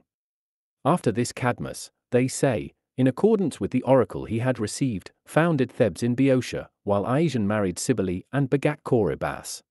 And after Iasian had been removed into the circle of the gods, Dardanus and Cybele and Corybas conveyed to Asia the sacred rites of the mother of the gods, and removed with them to Phrygia. Thereupon Cybele, joining herself to the first Olympus, begat Alce and called the goddess Cybele after herself, and Corybas gave the name of Corybants to all who, in celebrating the rites of his mother, acted like men possessed, and married Thebe, the daughter of Cilix. In like manner he also transferred the flute from Samothrace to Phrygia, and to Lyrnessus the lyre which Hermes gave, and which at a later time Achilles took for himself when he sacked that city. To Iasian and Demeter, according to the story the myths relate, was born Plutus or wealth, but the reference is, as a matter of fact, to the wealth of the corn, which was presented to Iasian because of Demeter's association with him at the time of the wedding of Harmonia. Now the details of the initiatory rite are guarded among the matters not to be divulged, and are communicated to the initiates alone, but the fame has traveled wide of how these gods appear to mankind and bring unexpected aid to those initiates of theirs who call upon them in the midst of perils. The claim is also made that men who have taken part in the mysteries become both more pious and more just and better in every respect than they were before. And this is the reason, we are told, why the most famous both of the ancient heroes and of the demigods were eagerly desirous of taking part in the initiatory rite, and in fact Jason and the Dioscuri, and Heracles and Orpheus as well, after their initiation attained success in all the campaigns they undertook, because these gods appeared to them. Since we have set forth the facts concerning Samothrace, we shall now, in accordance with our plan, discuss Naxos. This island was first called Strangile, and its first settlers were men from Thrace, the reasons for their coming being somewhat as follows. The myth relates that 2 sons, Butes and Lycurgus, were born to Boreas, but not by the same mother, and Butes, who was the younger, formed a plot against his brother, and on being discovered he received no punishment from Lycurgus beyond that he was ordered by Lycurgus to gather ships and, together with his accomplices in the plot, to seek out another land in which to make his home. Consequently Butes, together with the Thracians who were implicated with him, set forth, and making his way through the islands of the Cyclades he seized the island of Strangile, where he made his home and proceeded to plunder many of those who sailed past the island. And since they had no women they sailed here and there and seized them from the land. Now some of the islands of the Cyclades had no inhabitants whatsoever, and others were sparsely settled, consequently they sailed further, and having been repulsed once from Euboea, they sailed to Thessaly, where Butes and his companions, upon landing, came upon the female devotees of Dionysus as they were celebrating the orgies of the god near Dryas, as it is called, in Achaea Thyotis.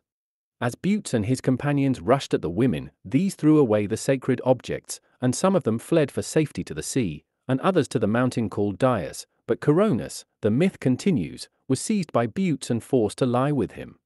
And she, in anger at the seizure and at the insolent treatment she had received, called upon Dionysus to lend her his aid. And the god struck Butes with madness, because of which he lost his mind and, throwing himself into a well, met his death. But the rest of the Thracians seized some of the other women, the most renowned of whom were Iphimedeia, the wife of Aluus, and Pancratis, her daughter, and taking these women along with them, they sailed off to Strangile. And in place of Butes the Thracians made Agasamenus king of the island, and to him they united in marriage Pancratis, the daughter of Aluus, who was a woman of surpassing beauty, for, before their choice fell on Agasamenus, the most renowned among their leaders, Siculus and Hesitorus, had quarrelled over Pancratis and had slain each other. And Agasamenus appointed one of his friends his lieutenant and united Iphimedeia to him in marriage. Aluus dispatched his sons Otus and Ephialtes in search of his wife and daughter, and they, sailing to Strangile, defeated the Thracians in battle and reduced the city. Some time afterward Pancratis died, and Otus and Ephialtes essayed to take the island for their dwelling and to rule over the Thracians, and they changed the name of the island to Dia. But at a later time they quarrelled among themselves, and joining battle they slew many of the other combatants and then destroyed one another, and from that time on these two men have received at the hands of the natives the honours accorded to heroes. The Thracians dwelt on the island for more than 200 years, and then were driven out of it by a succession of droughts. And after that Carians removed to the island from Latmia, as it is now called, and made it their home. Their king was Naxos, the son of Polmon, and he called the island Naxos after himself, in place of Dia. Naxos was an upright and famous man, and left behind him a son Leucippus, whose son Smerdius became king of the island. And it was during the reign of Smerdius that Theseus, on his voyage back from Crete together with Ariadne, was entertained as a guest by the inhabitants of the island, and Theseus, seeing in a dream Dionysus threatening him if he would not forsake Ariadne in favor of the god, left her behind him there in his fear and sailed away. And Dionysus led Ariadne away by night to the mountain which is known as Dryas, and first of all the god disappeared, and later Ariadne also was never seen again. The myth which the Naxians have to relate about Dionysus is like this: he was reared, they say, in their country, and for this reason the island has been most dear to him and is called by some Dionysius. For according to the myth which has been handed down to us, Zeus, on the occasion when Semele had been slain by his lightning before the time for bearing the child, took the babe and sewed it up within his thigh, and when the appointed time came for its birth, wishing to keep the matter concealed from Hera, he took the babe from his thigh in what is now Naxos and gave it to the nymphs of the island, Philia, Coronis, and Clada, to be reared. The reason Zeus slew Semele with his lightning before she could give birth to her child was his desire that the babe should be born, not of a mortal woman, but of two immortals, and thus should be immortal from its very birth. And because of the kindness which the inhabitants of Naxos had shown to Dionysus in connection with his rearing, they received marks of his gratitude. For the island increased in prosperity and fitted out notable naval forces, and the Naxians were the first to withdraw from the naval forces of Xerxes and to aid in the defeat at sea which the barbarians suffered, and they participated with distinction in the Battle of Plataea. Also the wine of the island possesses an excellence which is peculiarly its own, and offers proof of the friendship which the god entertains for the island. As for the island which is called Syme and was uninhabited in ancient times, its first settlers were men who came together with Triops, under the leadership of Chthonius, the son of Poseidon and Syme, from whom the island received the name it bears. At a later time its king was Nereus, the son of Charops and Aglaia, an unusually handsome man who also took part with Agamemnon in the war against Troy, both as ruler of the island and as lord of a part of Cnidia. But after the period of the Trojan War Carians seized the island, during the time when they were rulers of the sea. At a later time, however, when droughts came, the Carians fled the island and made their home in Uranium, as it is called. Thereupon Syme continued to be uninhabited, until the expedition which the Lacedaemonians and the Argives made came to these parts, and at that time the island became settled again in the following manner. One of the companions of Hippotes, a certain Nausus by name, was a member of the colony. And taking those who had come too late to share in the allotment of the land, he settled Syme, which was uninhabited at that time, and later, when certain other men, under the leadership of Xuthus, put in at the island, he gave them a share in the citizenship and in the land, and all of them in common settled the island. And we are told that both Cnidians and Rhodians were members of this colony. Calydna and Niceros were settled in ancient times by Carians, and after that Thetalis, the son of Heracles, took possession of both islands. And this explains why both Antiphus and Pheidipus, who were kings of the Coans, in the expedition against Troy led those who sailed from the two islands just mentioned. And on the return from Troy 4 of Agamemnon's ships were wrecked off Calydna, and the survivors mingled with the natives of the island and made their home there. The ancient inhabitants of Nisseros were destroyed by earthquakes, and at a later time the Coans settled the island, as they had done in the case of Calydna, and after that, when an epidemic had carried away the population of the island, the Rhodians dispatched colonists to it. As for Carpathos, its first inhabitants were certain men who joined with Minos in his campaigns at the time when he was the first of the Greeks to be master of the sea, and many generations later Iolcus, the son of Demoleon, an Argive by ancestry, in obedience to a certain oracle dispatched a colony to Carpathos. The island which is called Rhodes was first inhabited by the people who were known as Telchines. These were children of Thalatta, as the mythical tradition tells us, and the myth relates that they, together with Capheira, the daughter of Oceanus, nurtured Poseidon, whom Rhea had committed as a babe to their care. And we are told that they were also the discoverers of certain arts and that they introduced other things which are useful for the life of mankind. They were also the first, men say, to fashion statues of gods, and some of the ancient images of gods have been named after them. So, for example, among the Lindians there is an Apollo Telchinius, as it is called, among the Iolesians a Hera and Nymphe, both called Telchinian, and among the Camerans a Hera Telchinia. And men say that the Telchines were also wizards and could summon clouds and rain and hail at their will, and likewise could even bring snow. These things, the accounts tell us, they could do even as could the Magi of Persia. And they could also change their natural shapes and were jealous of teaching their arts to others. Poseidon, the myth continues, when he had grown to manhood, became enamored of Halia, the sister of the Telchines, and lying with her he begat 6 male children and 1 daughter, called Rhodos, after whom the island was named. And at this period in the eastern parts of the island there sprung up the giants, as they were called, and at the time when Zeus is said to have subdued the Titans, he became enamored of one of the nymphs, Himalia by name, and begat by her 3 sons, Spartius, Cronius, and Cytus.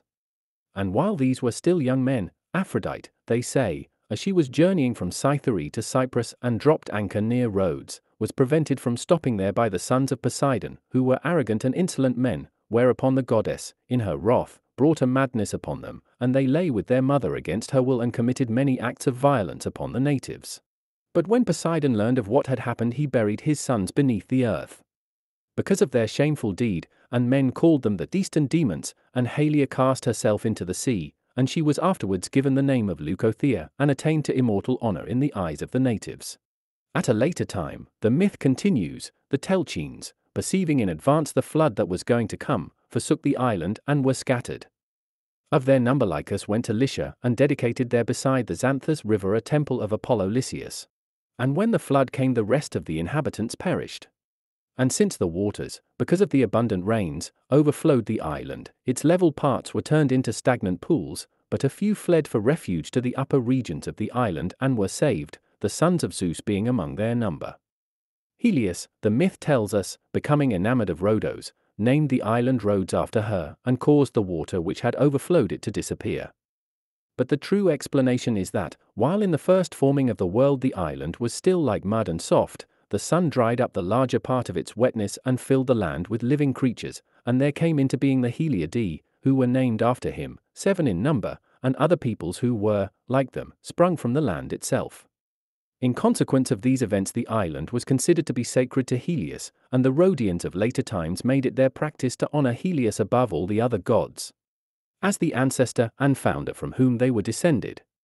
His 7 sons were Ochimus, Cercaphus, Macar, Actis, Teneges, Triopar, and Candylus, and there was 1 daughter, Electrione, who quit this life while still a maiden and attained at the hands of the Rhodians to honors like those accorded to the heroes.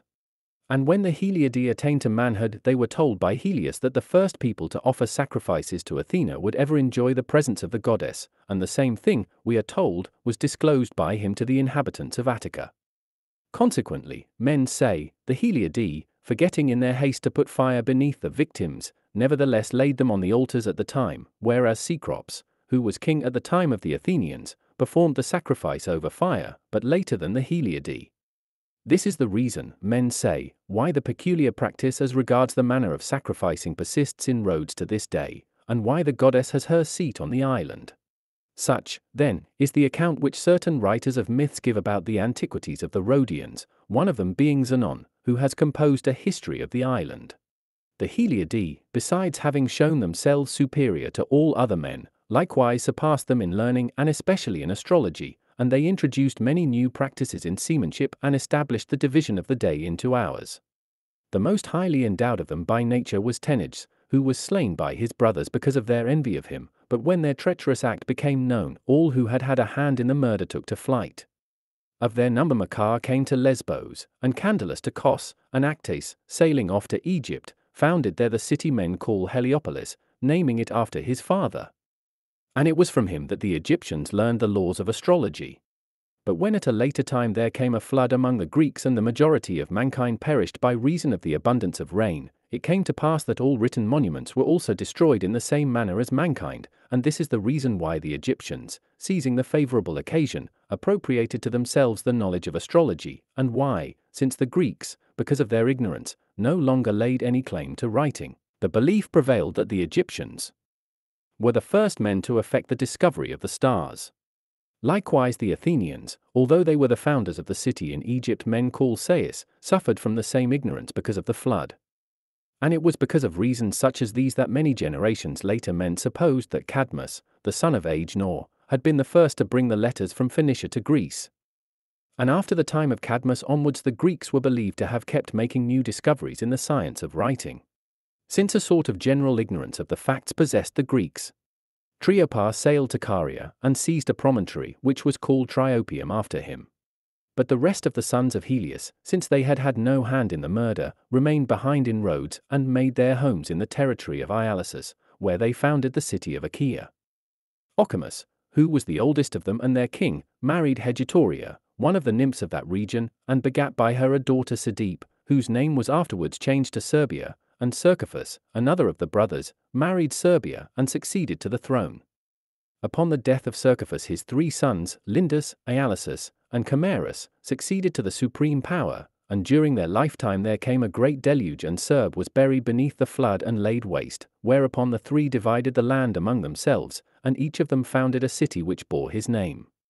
About this time Danas together with his daughters fled from Egypt, and when he put ashore at Lindus in Rhodes and received the kindly welcome of the inhabitants, he established there a temple of Athena and dedicated in it a statue of the goddess.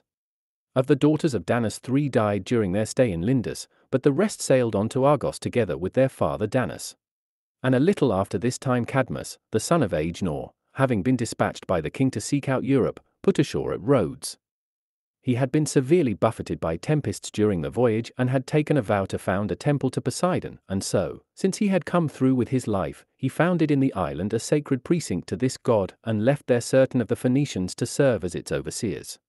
These men mingled with the Iolesians and continued to live as fellow citizens with them, and from them, we are told, the priests were drawn who succeeded to the priestly office by heredity. Now Cadmus honored likewise the Lindian Athena with votive offerings, one of which was a striking bronze cauldron worked after the ancient manner, and this carried an inscription in Phoenician letters, which, men say, were first brought from Phoenicia to Greece. Subsequent to these happenings, when the land of Rhodes brought forth huge serpents, it came to pass that the serpents caused the death of many of the natives, consequently the survivors dispatched men to Delos to inquire of the god how they might rid themselves of the evil. And Apollo commanded them to receive Phoebus and his companions and to colonize together with them the island of Rhodes. Phoebus was a son of Lapiths and was tarrying in Thessaly together with a considerable number of men, seeking a land in which he might make his home, and the Rhodians summoned him as the oracle had commanded and gave him a share in the land. And Phoebus destroyed the serpents, and after he had freed the island of its fear he made his home in Rhodes. Furthermore, since in other respects he proved himself a great and good man, after his death he was accorded honors like those offered to heroes. At a later time than the events we have described, Althemenes, the son of Catreus the king of Crete, while inquiring of the oracle regarding certain other matters, received the reply that it was fated that he should slay his father by his own hand. So wishing to avoid such an abominable act, he fled of his own free will from Crete together with such as desired to sail away with him, these being a considerable company. Althemenes, then, put ashore on Rhodes at Camerus, and on Mount Attabirus he founded a temple of Zeus who is called Zeus Attabirius, and for this reason the temple is held in special honor even to this day, situated as it is upon a lofty peak from which one can descry Crete.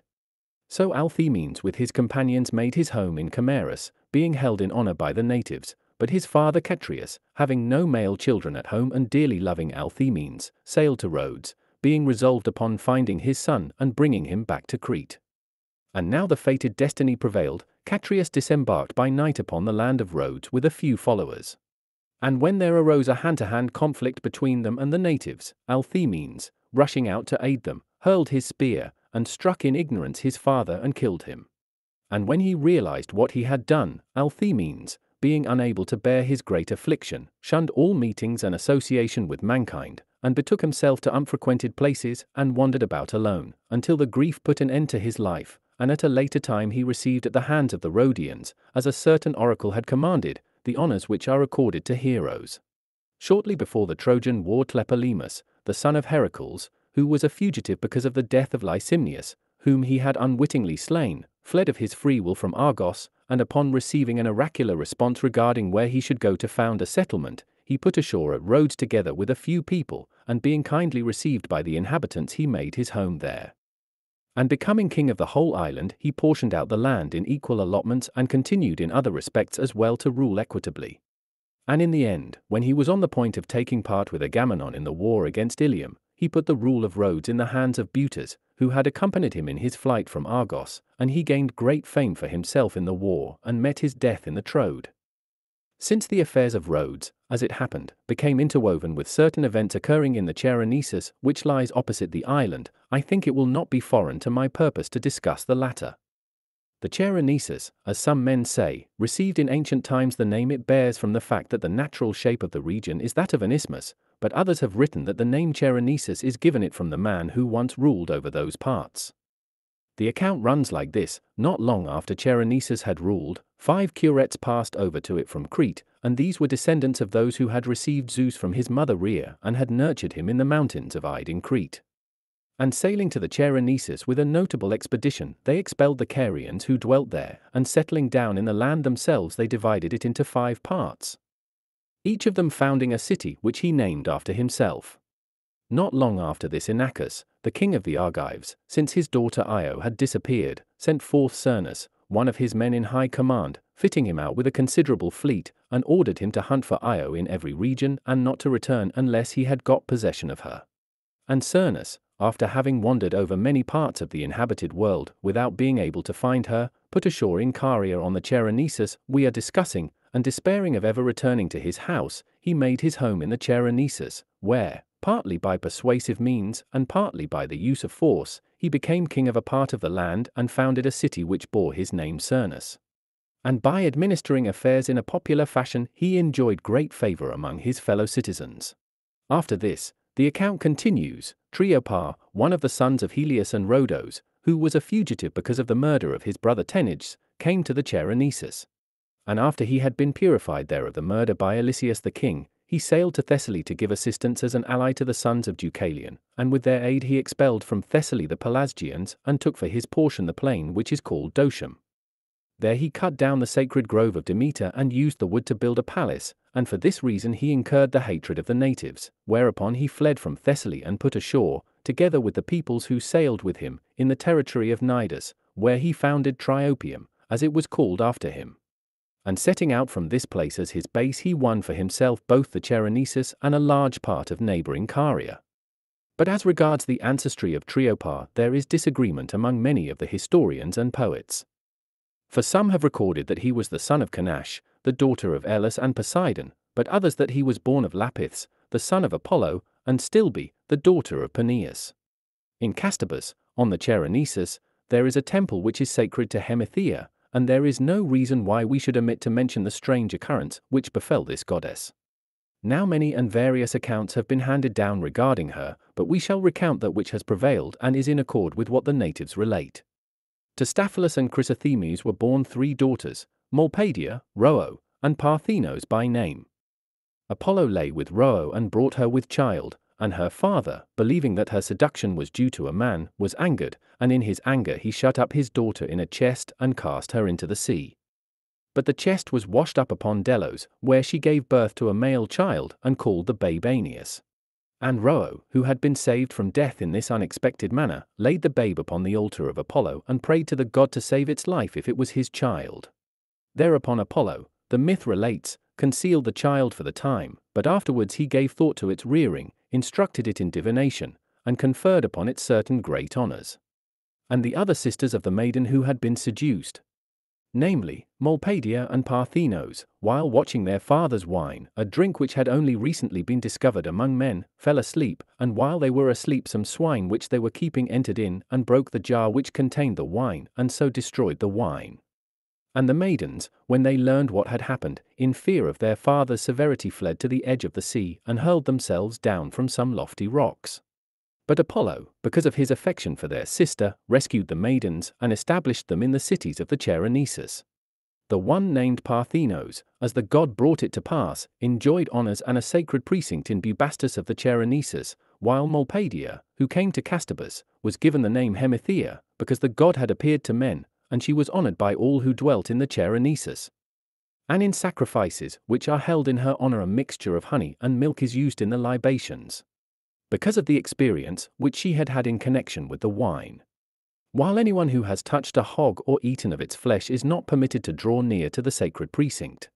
In later times the temple of Hemithea enjoyed so great a development that not only was it held in special honor by the inhabitants of the place and of neighboring regions, but even peoples from afar came to it in their devotion and honored it with costly sacrifices and notable dedications. And most important of all, when the Persians were the dominant power in Asia and were plundering all the temples of the Greeks, the precinct of Hemithea was the sole shrine on which they did not lay hands, and the robbers who were pillaging everything they met left this shrine alone entirely unplundered, and this they did despite the fact that it was unwalled and the pillaging of it would have entailed no danger.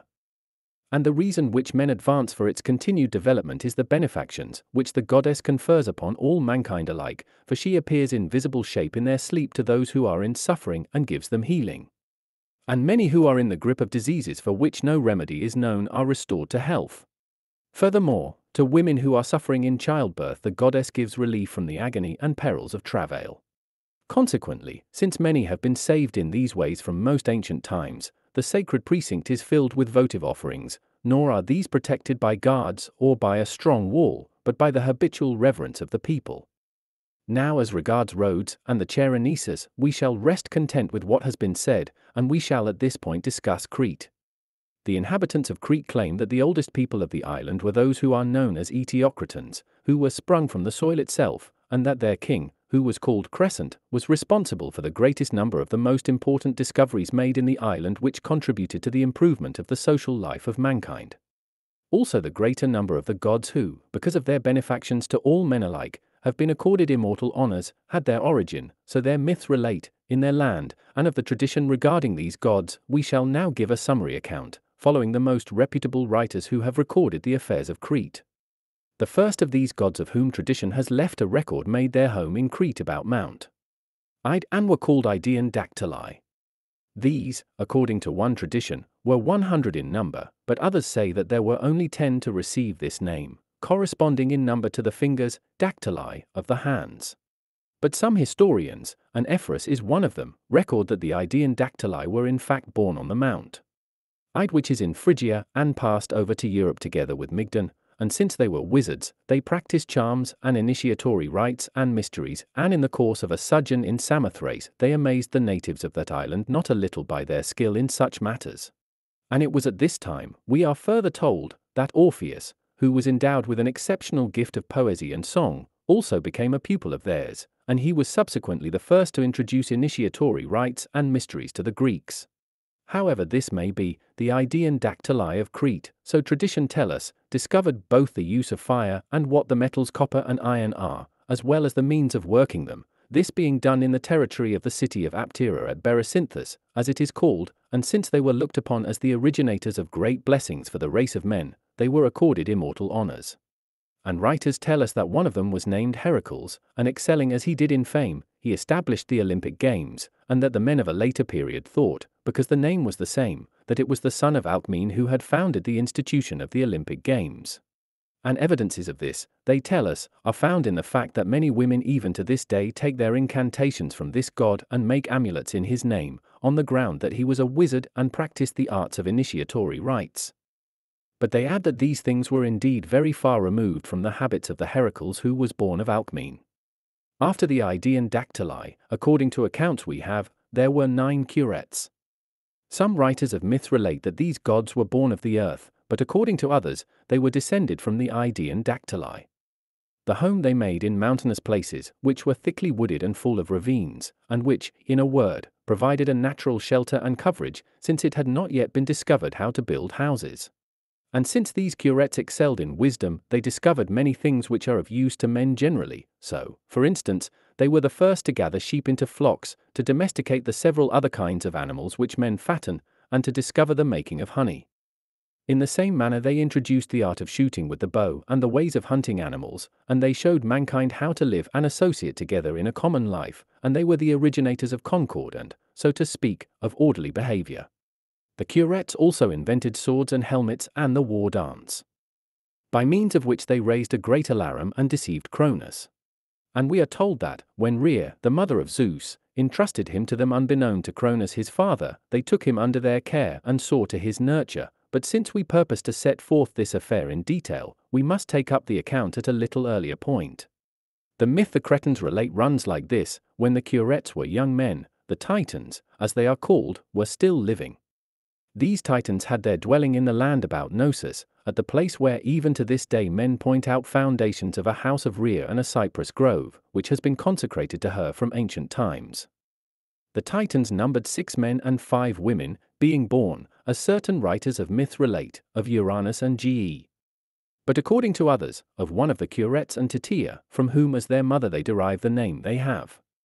The males were Cronus, Hyperion, Coeus, Iapetus, Crius, and Oceanus, and their sisters were Rhea, the Miss, Mnemosyne, Phoebe, and Tessis. Each one of them was the discoverer of things of benefit to mankind, and because of the benefaction they conferred upon all men they were accorded honors and everlasting fame. Cronus, since he was the eldest of the Titans, became king and caused all men who were his subjects to change from a rude way of living to a civilized life, and visited many regions of the inhabited earth. Among all he met he introduced justice and sincerity of soul, and this is why the tradition has come down to later generations that the men of Cronus' time were good-hearted, altogether guileless, and blessed with felicity. His kingdom was strongest in the western regions, where indeed he enjoyed his greatest honor, consequently, down even to comparatively recent times, among the Romans and the Carthaginians, while their city still stood, and other neighboring peoples, notable festivals and sacrifices were celebrated in honor of this god, and many places bore his name. And because of the exceptional obedience to laws, no injustice was committed by anyone at any time, and all the subjects of the rule of Cronus lived a life of blessedness, in the unhindered enjoyment of every pleasure. To this the poet Hesiod also bears witness in the following words: and they who were of Cronus' day, what time he reigned in heaven, lived like the gods, no care in heart, remote and free from ills and toils severe, from grievous sicknesses and cares. Old age lay not upon their limbs, but they, equal in strength of leg and arm, enjoyed endless delight of feasting far from ills. And when death came, they sank in it as in a sleep. And many other things were theirs: grain-giving earth, unploughed, bore for them fruit abundantly and without stint, and glad of heart they dwelt upon their till throughout the earth, in midst of blessings manifold. Rich in their flocks, loved by the blessed gods. This, then, is what the myths have to say about Cronus. Of Hyperion, we are told that he was the first to understand, by diligent attention and observation, the movement of both the sun and the moon and the other stars, and the seasons as well, in that they are caused by these bodies, and to make these facts known to others, and that for this reason he was called the father of these bodies, since he had begotten, so to speak, the speculation about them and their nature. To Coeus and Phoebe was born Leto, and to Iapetus was born Prometheus, of whom tradition tells us, as some writers of myths record, that he stole fire from the gods and gave it to mankind, though the truth is that he was the discoverer of those things which give forth fire and from which it may be kindled. Of the female Titans, they say that Mnemosyne discovered the uses of the power of reason, and that she gave a designation to every object about us by means of the names which we use to express whatever we would and to hold conversation with another, though there are those who attribute these discoveries to Hermes. And to this goddess is also attributed the power to call things to memory and to remembrance, a mneme, which men possess. And it is this power which gave her the name she received. The myths tell us, was the first to introduce divinations and sacrifices and the ordinances which concern the gods, and to instruct men in the ways of obedience to laws and of peace. Consequently, men who preserve what is holy with respect to the gods and the laws of men are called law-guardians, the smarphalaches, and lawgivers, thesmothetai, and we say that Apollo, at the moment when he is to return the oracular responses, is issuing laws and ordinances, themistuin, in view of the fact that the Miss was the discoveress of oracular responses. And so these gods, by reason of the many benefactions which they conferred upon the life of man, were not only accorded immortal honors, but it was also believed that they were the first to make their home on Mount Olympus after they had been translated from among men. To Cronus and Rhea, we are told, were born Hestia, Demeter, and Hera, and Zeus, Poseidon, and Hades. Of these, they say, Hestia discovered how to build houses, and because of this benefaction of hers practically all men have established her shrine in every home, according her honors and sacrifices. And Demeter, since the corn still grew wild together with the other plants and was still unknown to men, was the first to gather it in, to devise how to prepare and preserve it, and to instruct mankind how to sow it. Now she had discovered the corn before she gave birth to her daughter Persephone, but after the birth of her daughter and the rape of her by Pluton, she burned all the fruit of the corn, both because of her anger at Zeus and because of her grief over her daughter. After she had found Persephone, however, she became reconciled with Zeus and gave Triptolemus the corn to sow, instructing him both to share the gift with men everywhere and to teach them everything concerned with the labor of sowing. And some men say that it was she also who introduced laws, by obedience to which men have become accustomed to deal justly with one another, and that mankind has called this goddess Thesmophoros after the laws which she gave them. And since Demeter has been responsible for the greatest blessings to mankind, she has been accorded the most notable honors and sacrifices, and magnificent feasts and festivals as well, not only by the Greeks, but also by almost all barbarians who have partaken of this kind of food. There is dispute about the discovery of the fruit of the corn on the part of many peoples, who claim that they were the first among whom the goddess was seen and to whom she made known both the nature and use of the corn. The Egyptians, for example,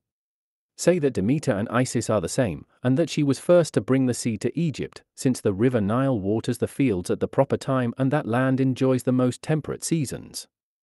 Also the Athenians, though they assert that the discovery of this fruit took place in their country, are nevertheless witnesses to its having been brought to Attica from some other region, for the place which originally received this gift they call Eleusis, from the fact that the seed of the corn came from others and was conveyed to them.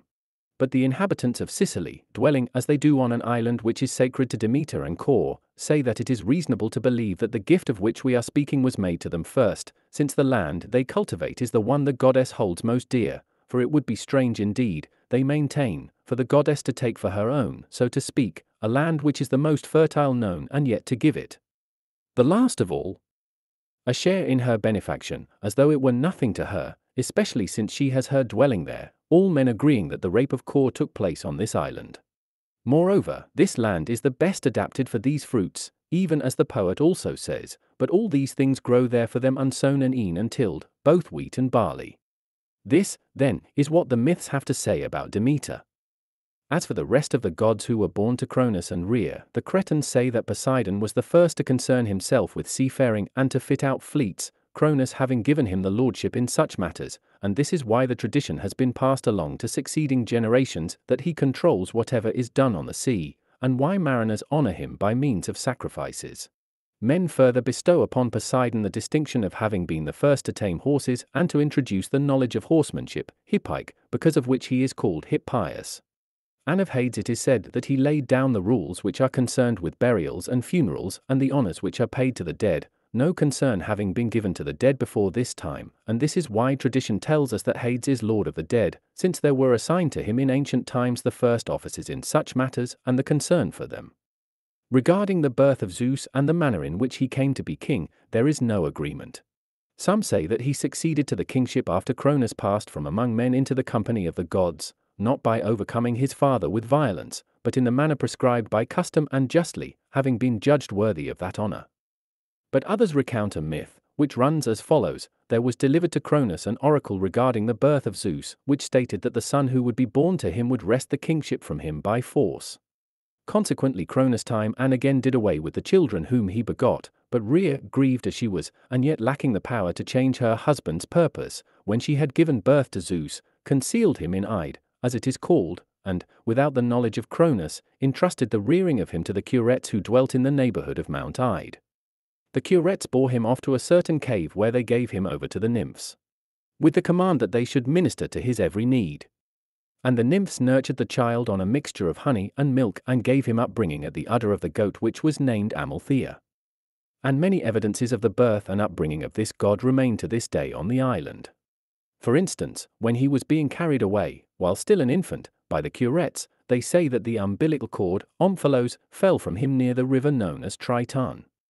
And that this spot has been made sacred and has been called Omphalos after that incident, while in like manner the plain about it is known as Omphalium. And on Mount Ide, where the god was nurtured, both the cave in which he spent his days has been made sacred to him, and the meadows round about it, which lie upon the ridges of the mountain, have in like manner been consecrated to him. But the most astonishing of all that which the myth relates has to do with the bees, and we should not omit to mention it. The god, they say, wishing to preserve an immortal memorial of his close association with the bees, changed the color of them, making it like copper with a gleam of gold, and since the region lay at a very great altitude, where fierce winds blew about it and heavy snows fell, he made the bees insensible to such things and unaffected by them, since they must range over the most wintry stretches. To the goat, Aeg, which suckled him, Zeus also accorded certain honors, and in particular took from it a surname, being called Aegiocus. And when he had attained to manhood he founded first a city in Dicta, where indeed the myth states that he was born. In later times this city was abandoned, but some stone blocks of its foundations are still preserved. Now Zeus, the myth goes on to say, surpassed all others in manly spirit and wisdom and justice and in the other virtues one and all, and, as a consequence, when he took over the kingly power from Cronus, he conferred benefactions of the greatest number and importance upon the life of mankind. He was the first of all, for instance, to lay down rules regarding acts of injustice and to teach men to deal justly one with another, to refrain from deeds of violence, and to settle their differences by appeals to men and to courts of justice. In short, he contributed in abundance to the practices which are concerned with obedience to law and with peace, prevailing upon good men by persuasion and intimidating evil men by threat of punishment and by their fear. He also visited practically the entire inhabited earth, putting to death robbers and impious men and introducing equality and democracy, and it was in this connection, they say, that he slew the giants and their followers, Milinus in Crete and Typhon in Phrygia. Before the battle against the giants in Crete, we are told, Zeus sacrificed a bull to Helios and to Uranus and to Ge, and in connection each of the rites there was revealed to him what was the will of the gods in the affair, the omens indicating the victory of the gods and a defection to them of the enemy. And the outcome of the war accorded with the omens, for Musaeus deserted to him from the enemy, for which he was accorded peculiar honors, and all who opposed them were cut down by the gods. Zeus also had other wars against the giants, we are told, in Macedonia near Pallene and in Italy on the plain which of old was named Phlegraeon, fiery, after the region about it which had been burned, but which in later times men called Cumaeon. Now the giants were punished by Zeus because they had treated the rest of mankind in a lawless fashion and, confiding in their bodily superiority and strength, had enslaved their neighbors, and because they were also disobeying the rules of justice which he was laying down and were raising up war against those whom all mankind considered to be gods because of the benefactions they were conferring upon men generally. Zeus, then, we are told, not only totally eradicated the impious and evildoers from among mankind, but he also distributed honors as they were merited among the noblest of the gods and heroes and men. And because of the magnitude of his benefactions and his superior power all men accorded to him as with one voice both the everlasting kingship which he possesses and his dwelling upon Mount Olympus.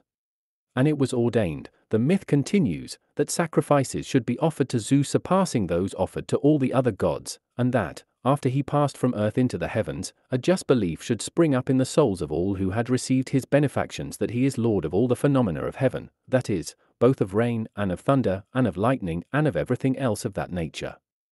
It is for this reason also that names have been given him, Zen, because in the opinion of mankind he is the cause of life, Zen, as he does the fruits to maturity by tempering the atmosphere, Father, because of the concern and goodwill he manifests toward all mankind, as well as because he is considered to be the first cause of the race of men, Most High and King, because of the preeminence of his rule, good counselor and all-wise, because of the sagacity he manifests in the giving of wise counsel, Athena, the myths relate, was likewise begotten of Zeus in Crete, at the sources of the river Triton, this being the reason why she has been given the name Tritogenia. And there stands, even to this day, at these sources a temple which is sacred to this goddess, at the spot where the myth relates that her birth took place. Men say also that the marriage of Zeus and Hera was held in the territory of the Nosians, at a place near the river the Ren, where now a temple stands in which the natives of the place annually offer holy sacrifices and imitate the ceremony of the marriage, in the manner in which with tradition tells it was originally performed. To Zeus also were born, they say, the goddesses Aphrodite and the Graces, Eileithyia, and her helper Artemis, the Hours, as they are called, Eunomia and Deicaneirene, and Athena, and the Muses, and the gods Hephaestus and Ars and Apollo, and Hermes, and Dionysus and Heracles. To each one of the deities we have named, the myth goes on to relate, Zeus imparted the knowledge of the things which he had discovered and was perfecting, and likewise assigned to them the honor of their discovery, wishing in this way to endow them with immortal fame among all mankind.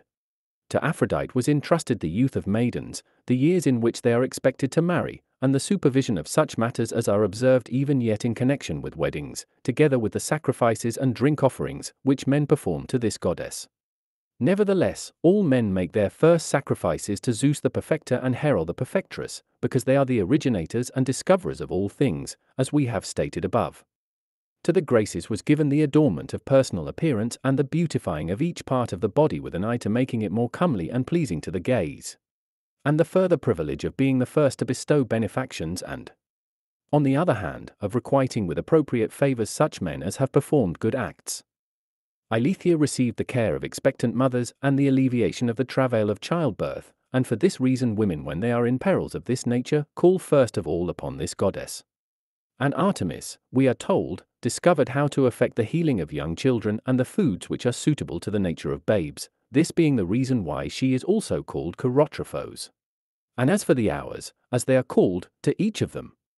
according as her name indicates, was given the ordering and adornment of life, so as to serve to the greatest advantage of mankind, for there is nothing which is better able to build a life of felicity than obedience to law, Eunomia, and justice, Dike, and peace, Irene.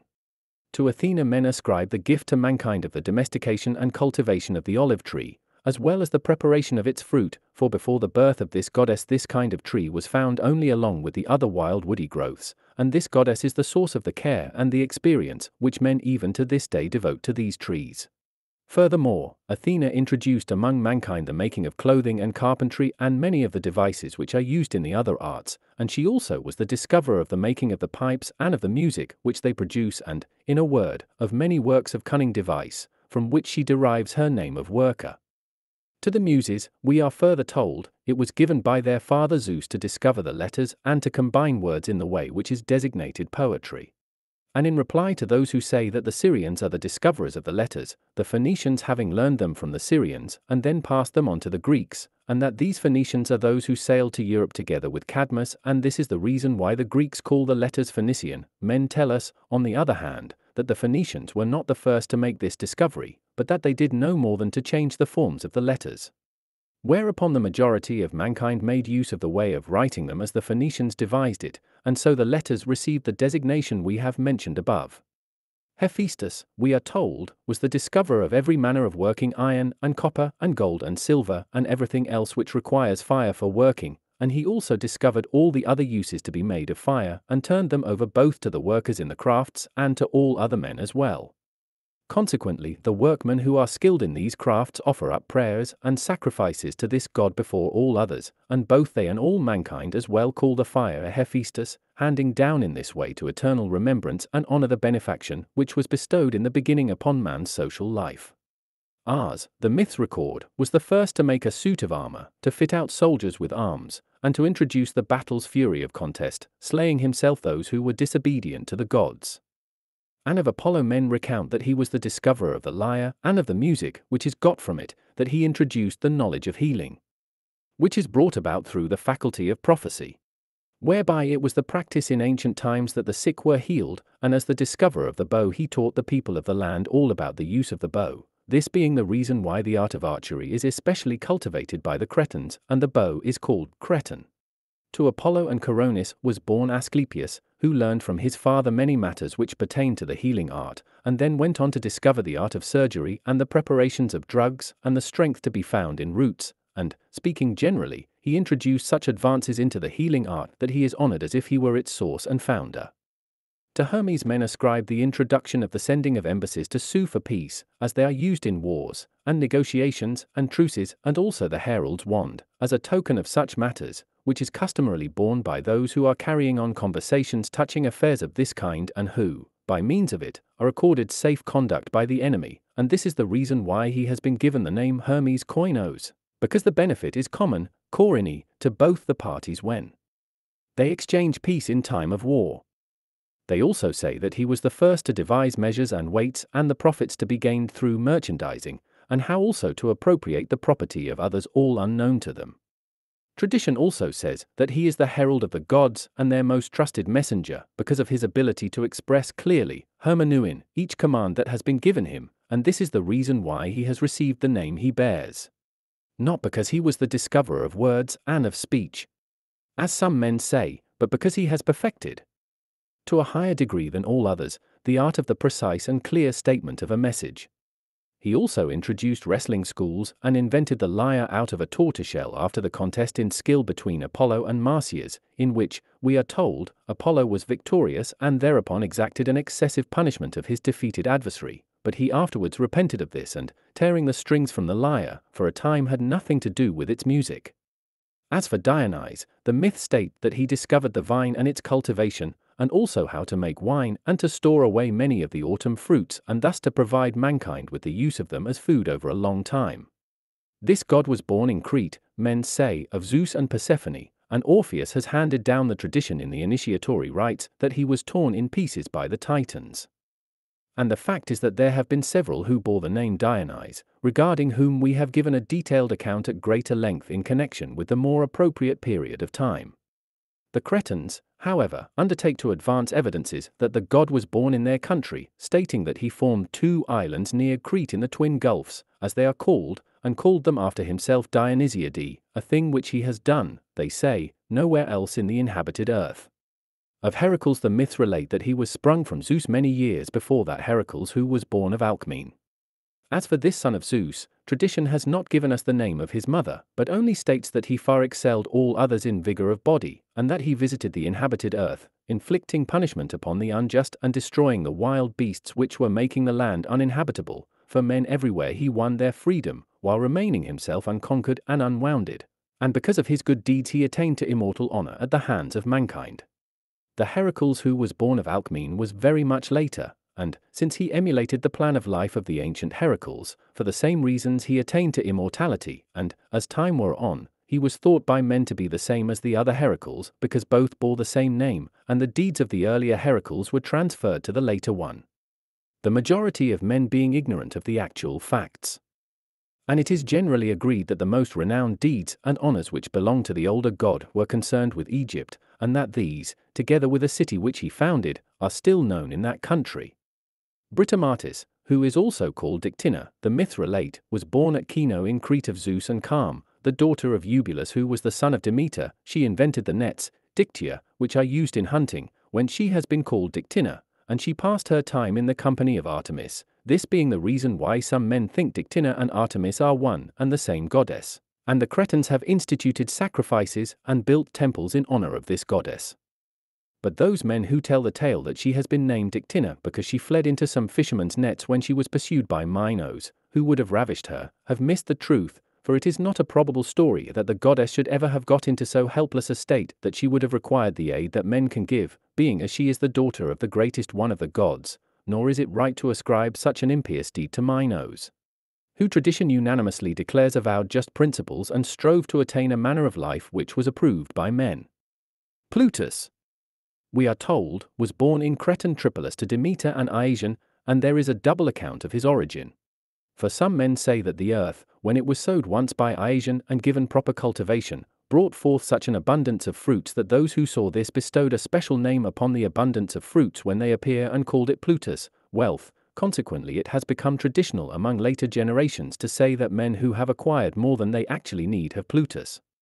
But there are some who recount the myth that a son was born to Demeter and Iasion whom they named Plutus, and that he was the first to introduce diligence into the life of man and the acquisition and safeguarding of property, all men up to that time having been neglectful of amassing and guarding diligently any store of property.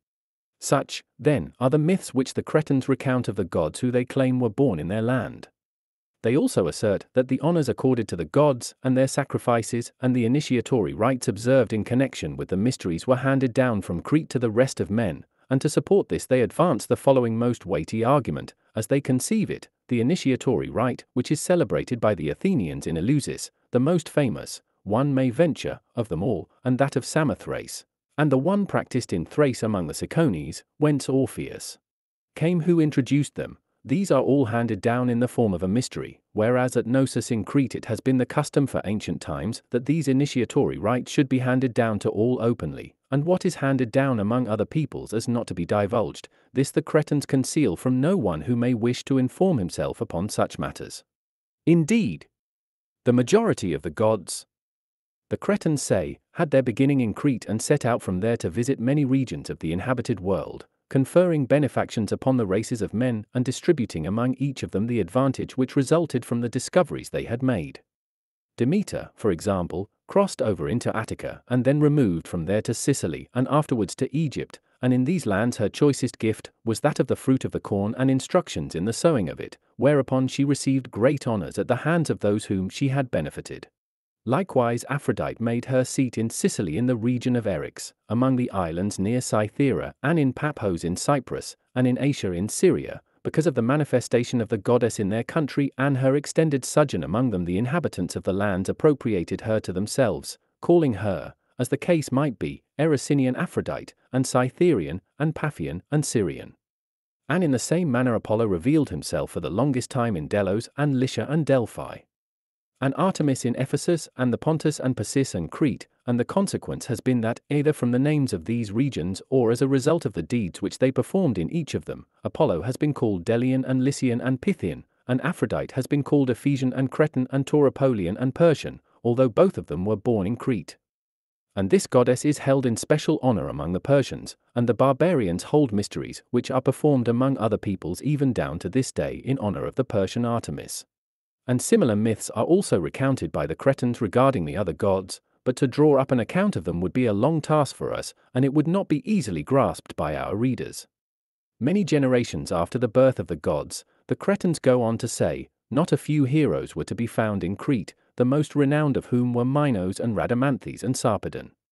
These men, their myth states, were born of Zeus and Europe, the daughter of Agenor, who, men say, was brought across to Crete upon the back of a bull by the design of the gods. Now Minos, by virtue of his being the eldest, became king of the island, and he founded on it not a few cities, the most renowned of which were the three: Knossos in those parts of the island which look toward Asia, Phaestus on the seashore to the south, and Cydonia in the regions to the west facing the Peloponnesus. And Minos established not a few laws for the Cretans, claiming that he had received them from his father Zeus when conversing with him in a certain cave. Furthermore, he came to possess a great naval power, and he subdued the majority of the islands, and was the first man among the Greeks to be master of the sea. And after he had gained great renown for his manly spirit and justice, he ended his life in Sicily in the course of his campaign against Cocalus, the details of which we have recounted in connection with our account of Daedalus, because of whom the campaign was made. Of Rhadamanthys the Cretans say that of all men he rendered the most just decisions and inflicted inexorable punishment upon robbers and impious men and all other malefactors. He came also to possess no small number of islands and a large part of the sea coast of Asia, all men delivering themselves into his hands of their free will because of his justice.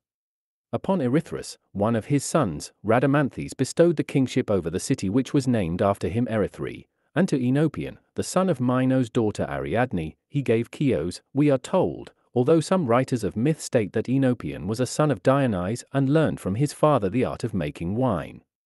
And to each one of his other generals, the Cretans say, he made a present of an island or a city: Lemnos to Thoas, Cernus to Aeneas, Peparethos to Staphylos, Maroneia to Euanthes, Poros to Alcaeus, Delos to Anion, and to Andreas the island which was named after him Andros. Moreover, because of his very great justice, the myth has sprung up that he was appointed to be judge in Hades, where his decisions separate the good from the wicked. And the same honor has also been attained by Minos, because he ruled wholly in accordance with law and paid the greatest heed to justice. The third brother, Sarpedon, we are told, crossed over into Asia with an army and subdued the regions about Lycia. Euandrus, his son, succeeded him in the kingship in Lycia, and marrying Deidamia, the daughter of Bellerophon, he begat that Sarpedon who took part in the expedition against Troy, although some writers have called him a son of Zeus. Minos' sons, they say, were Deucalion and Molus, and to Deucalion was born Idomeneus and to Molus was born Meriones. These two joined with Agamemnon in the expedition against Ilium with 90 ships. When they had returned in safety to their fatherland they died and were accorded a notable burial and immortal honors. And the Cretans point out their tomb at Knossos, which bears the following inscription, "Behold Idomeneus the Noson's tomb. And by his side am I, Meriones, the son of Molus." These two the Cretans hold in special honor as heroes of renown, offering up sacrifices to them and calling upon them to come to their aid in the perils which arise in war. But now that we have examined these matters, it remains for us to discuss the peoples who have become intermixed with the Cretans. That the first inhabitants of the island were known as Eteocratans, and that they are considered to have sprung from the soil itself, we have stated before, and many generations after them Pelasgians, who were in movement by reason of their continuous expeditions and migrations, arrived at Crete and made their home in a part of the island. The third people to cross over to the island, we are told, were Dorians, under the leadership of Tectimus the son of Dorus, and the account states that the larger number of these Dorians was gathered from the regions about Olympus, but that a part of them consisted of Achaeans from Laconia, since Dorus had fixed the base of his expedition in the region about Cape Malea. A fourth people to come to Crete and to become intermixed with the Cretans, we are told, was a heterogeneous collection of barbarians who in the course of time adopted the language of the native Greeks. But after these events Minos and Rhadamanthys, when they had attained to power, gathered the peoples on the island into one union. And last of all, after the return of the Heraclidae, Argives and Lacedaemonians sent forth colonies which they established on certain other islands and likewise took possession of Crete, and on these islands they colonized certain cities. With regard to these cities, however, we shall give a detailed account in connection with the period of time to which they belong.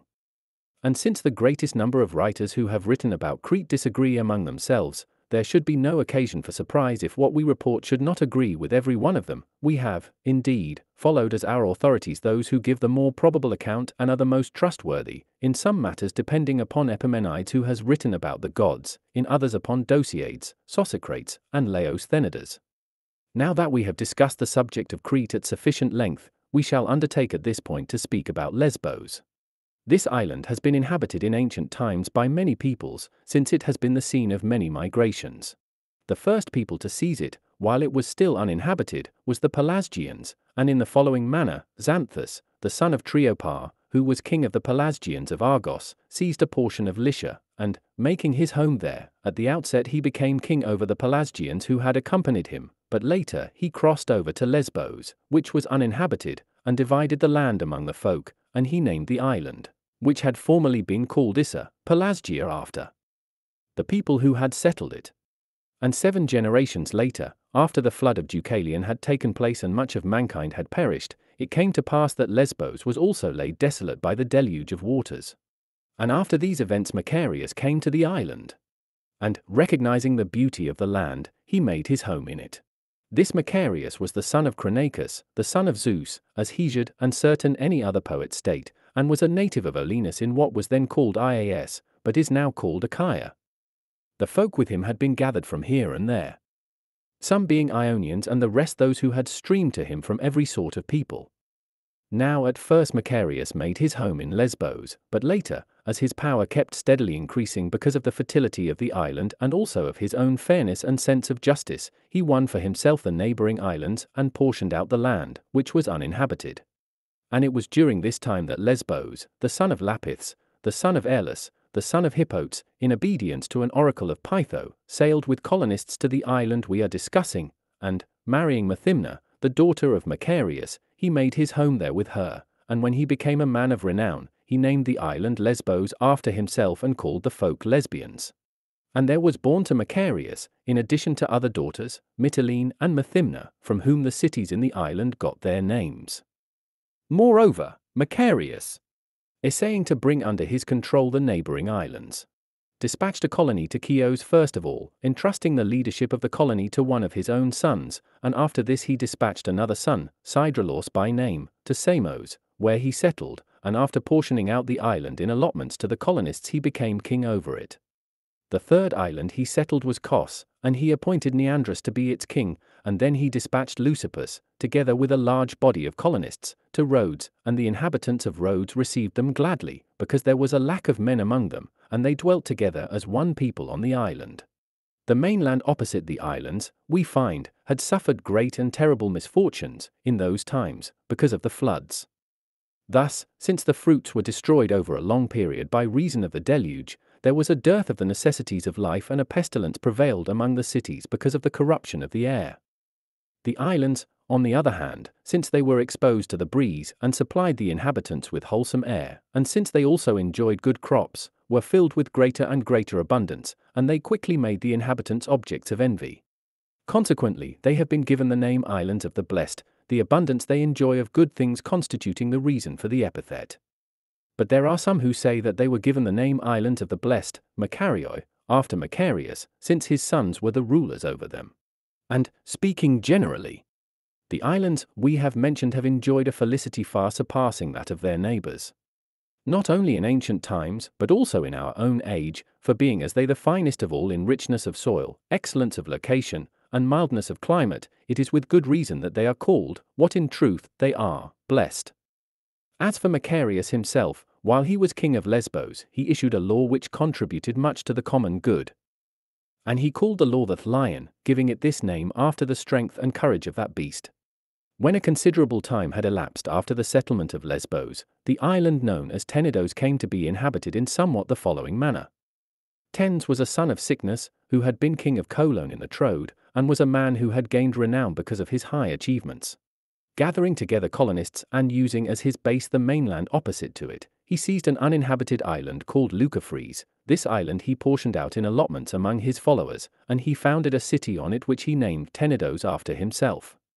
And since he governed uprightly and conferred many benefactions upon the inhabitants, during his lifetime he was in high favor, and upon his death he was granted immortal honors, for they built for him a sacred precinct and honored him with sacrifices as though he were a god, and these sacrifices they have continued to perform down to modern times. But we must not omit to mention what the myths of the Tenedians have to tell about Tens, the founder of the city. Sickness his father, they say, giving credence to the unjust slanders of his wife, put his son Tens in a chest and cast it into the sea. This chest was borne along by the waves and brought to shore on Tenedos, and since Tens had been saved alive in this astonishing fashion by the providence of some one of the gods, he became king of the island, and becoming distinguished by reason of the justice he displayed and his other virtues, he was granted immortal honors. But it had happened, when his stepmother was slandering him, that a certain flute player had borne false witness against him, and so the Tenedians passed a law that no flute player should ever enter his sacred precinct. And when Tens was slain by Achilles in the course of the Trojan War, on the occasion when the Greeks sacked Tenedos, the Tenedians passed a law that no man should ever pronounce the name of Achilles in the sacred precinct of the founder of their city. Such, then, is the account which the myths give regarding Tenedos and its ancient inhabitants. Since we have set forth the facts concerning the most notable islands, we shall now give an account of the smaller ones. While in ancient times the Cyclades were still uninhabited, Minos, the son of Zeus and Europe, who was king of Crete and possessed great forces both land and naval, was master of the sea and sent forth from Crete many colonies, and he settled the greater number of the Cyclades, portioning the islands out in allotments among the folk, and he seized no small part of the coast of Asia. And this circumstance explains why harbors on the islands as well as on the coast of Asia have the same designation as those of Crete, being called Minoan. The power of Minos advanced to great heights, and having his brother Rhadamanthes as co-ruler, he envied him because of his fame for righteousness, and wishing to get Rhadamanthes out of the way he sent him off to the farthest parts of his dominion. Rhadamanthes went to the islands which lie off Ionia and Caria, spending his time upon them, and caused Erythras to found the city which bears his name in Asia, while he established Enopion, the son of Minos' daughter Ariadne, as lord of Chios. Now these events took place before the Trojan War, and after Troy was taken the Carians steadily increased their power and became masters of the sea, and taking possession of the Cyclades, some of the islands they appropriated to themselves, expelling the Cretans who had their homes on them, but in some islands they settled jointly with the Cretans who had been the first to dwell there.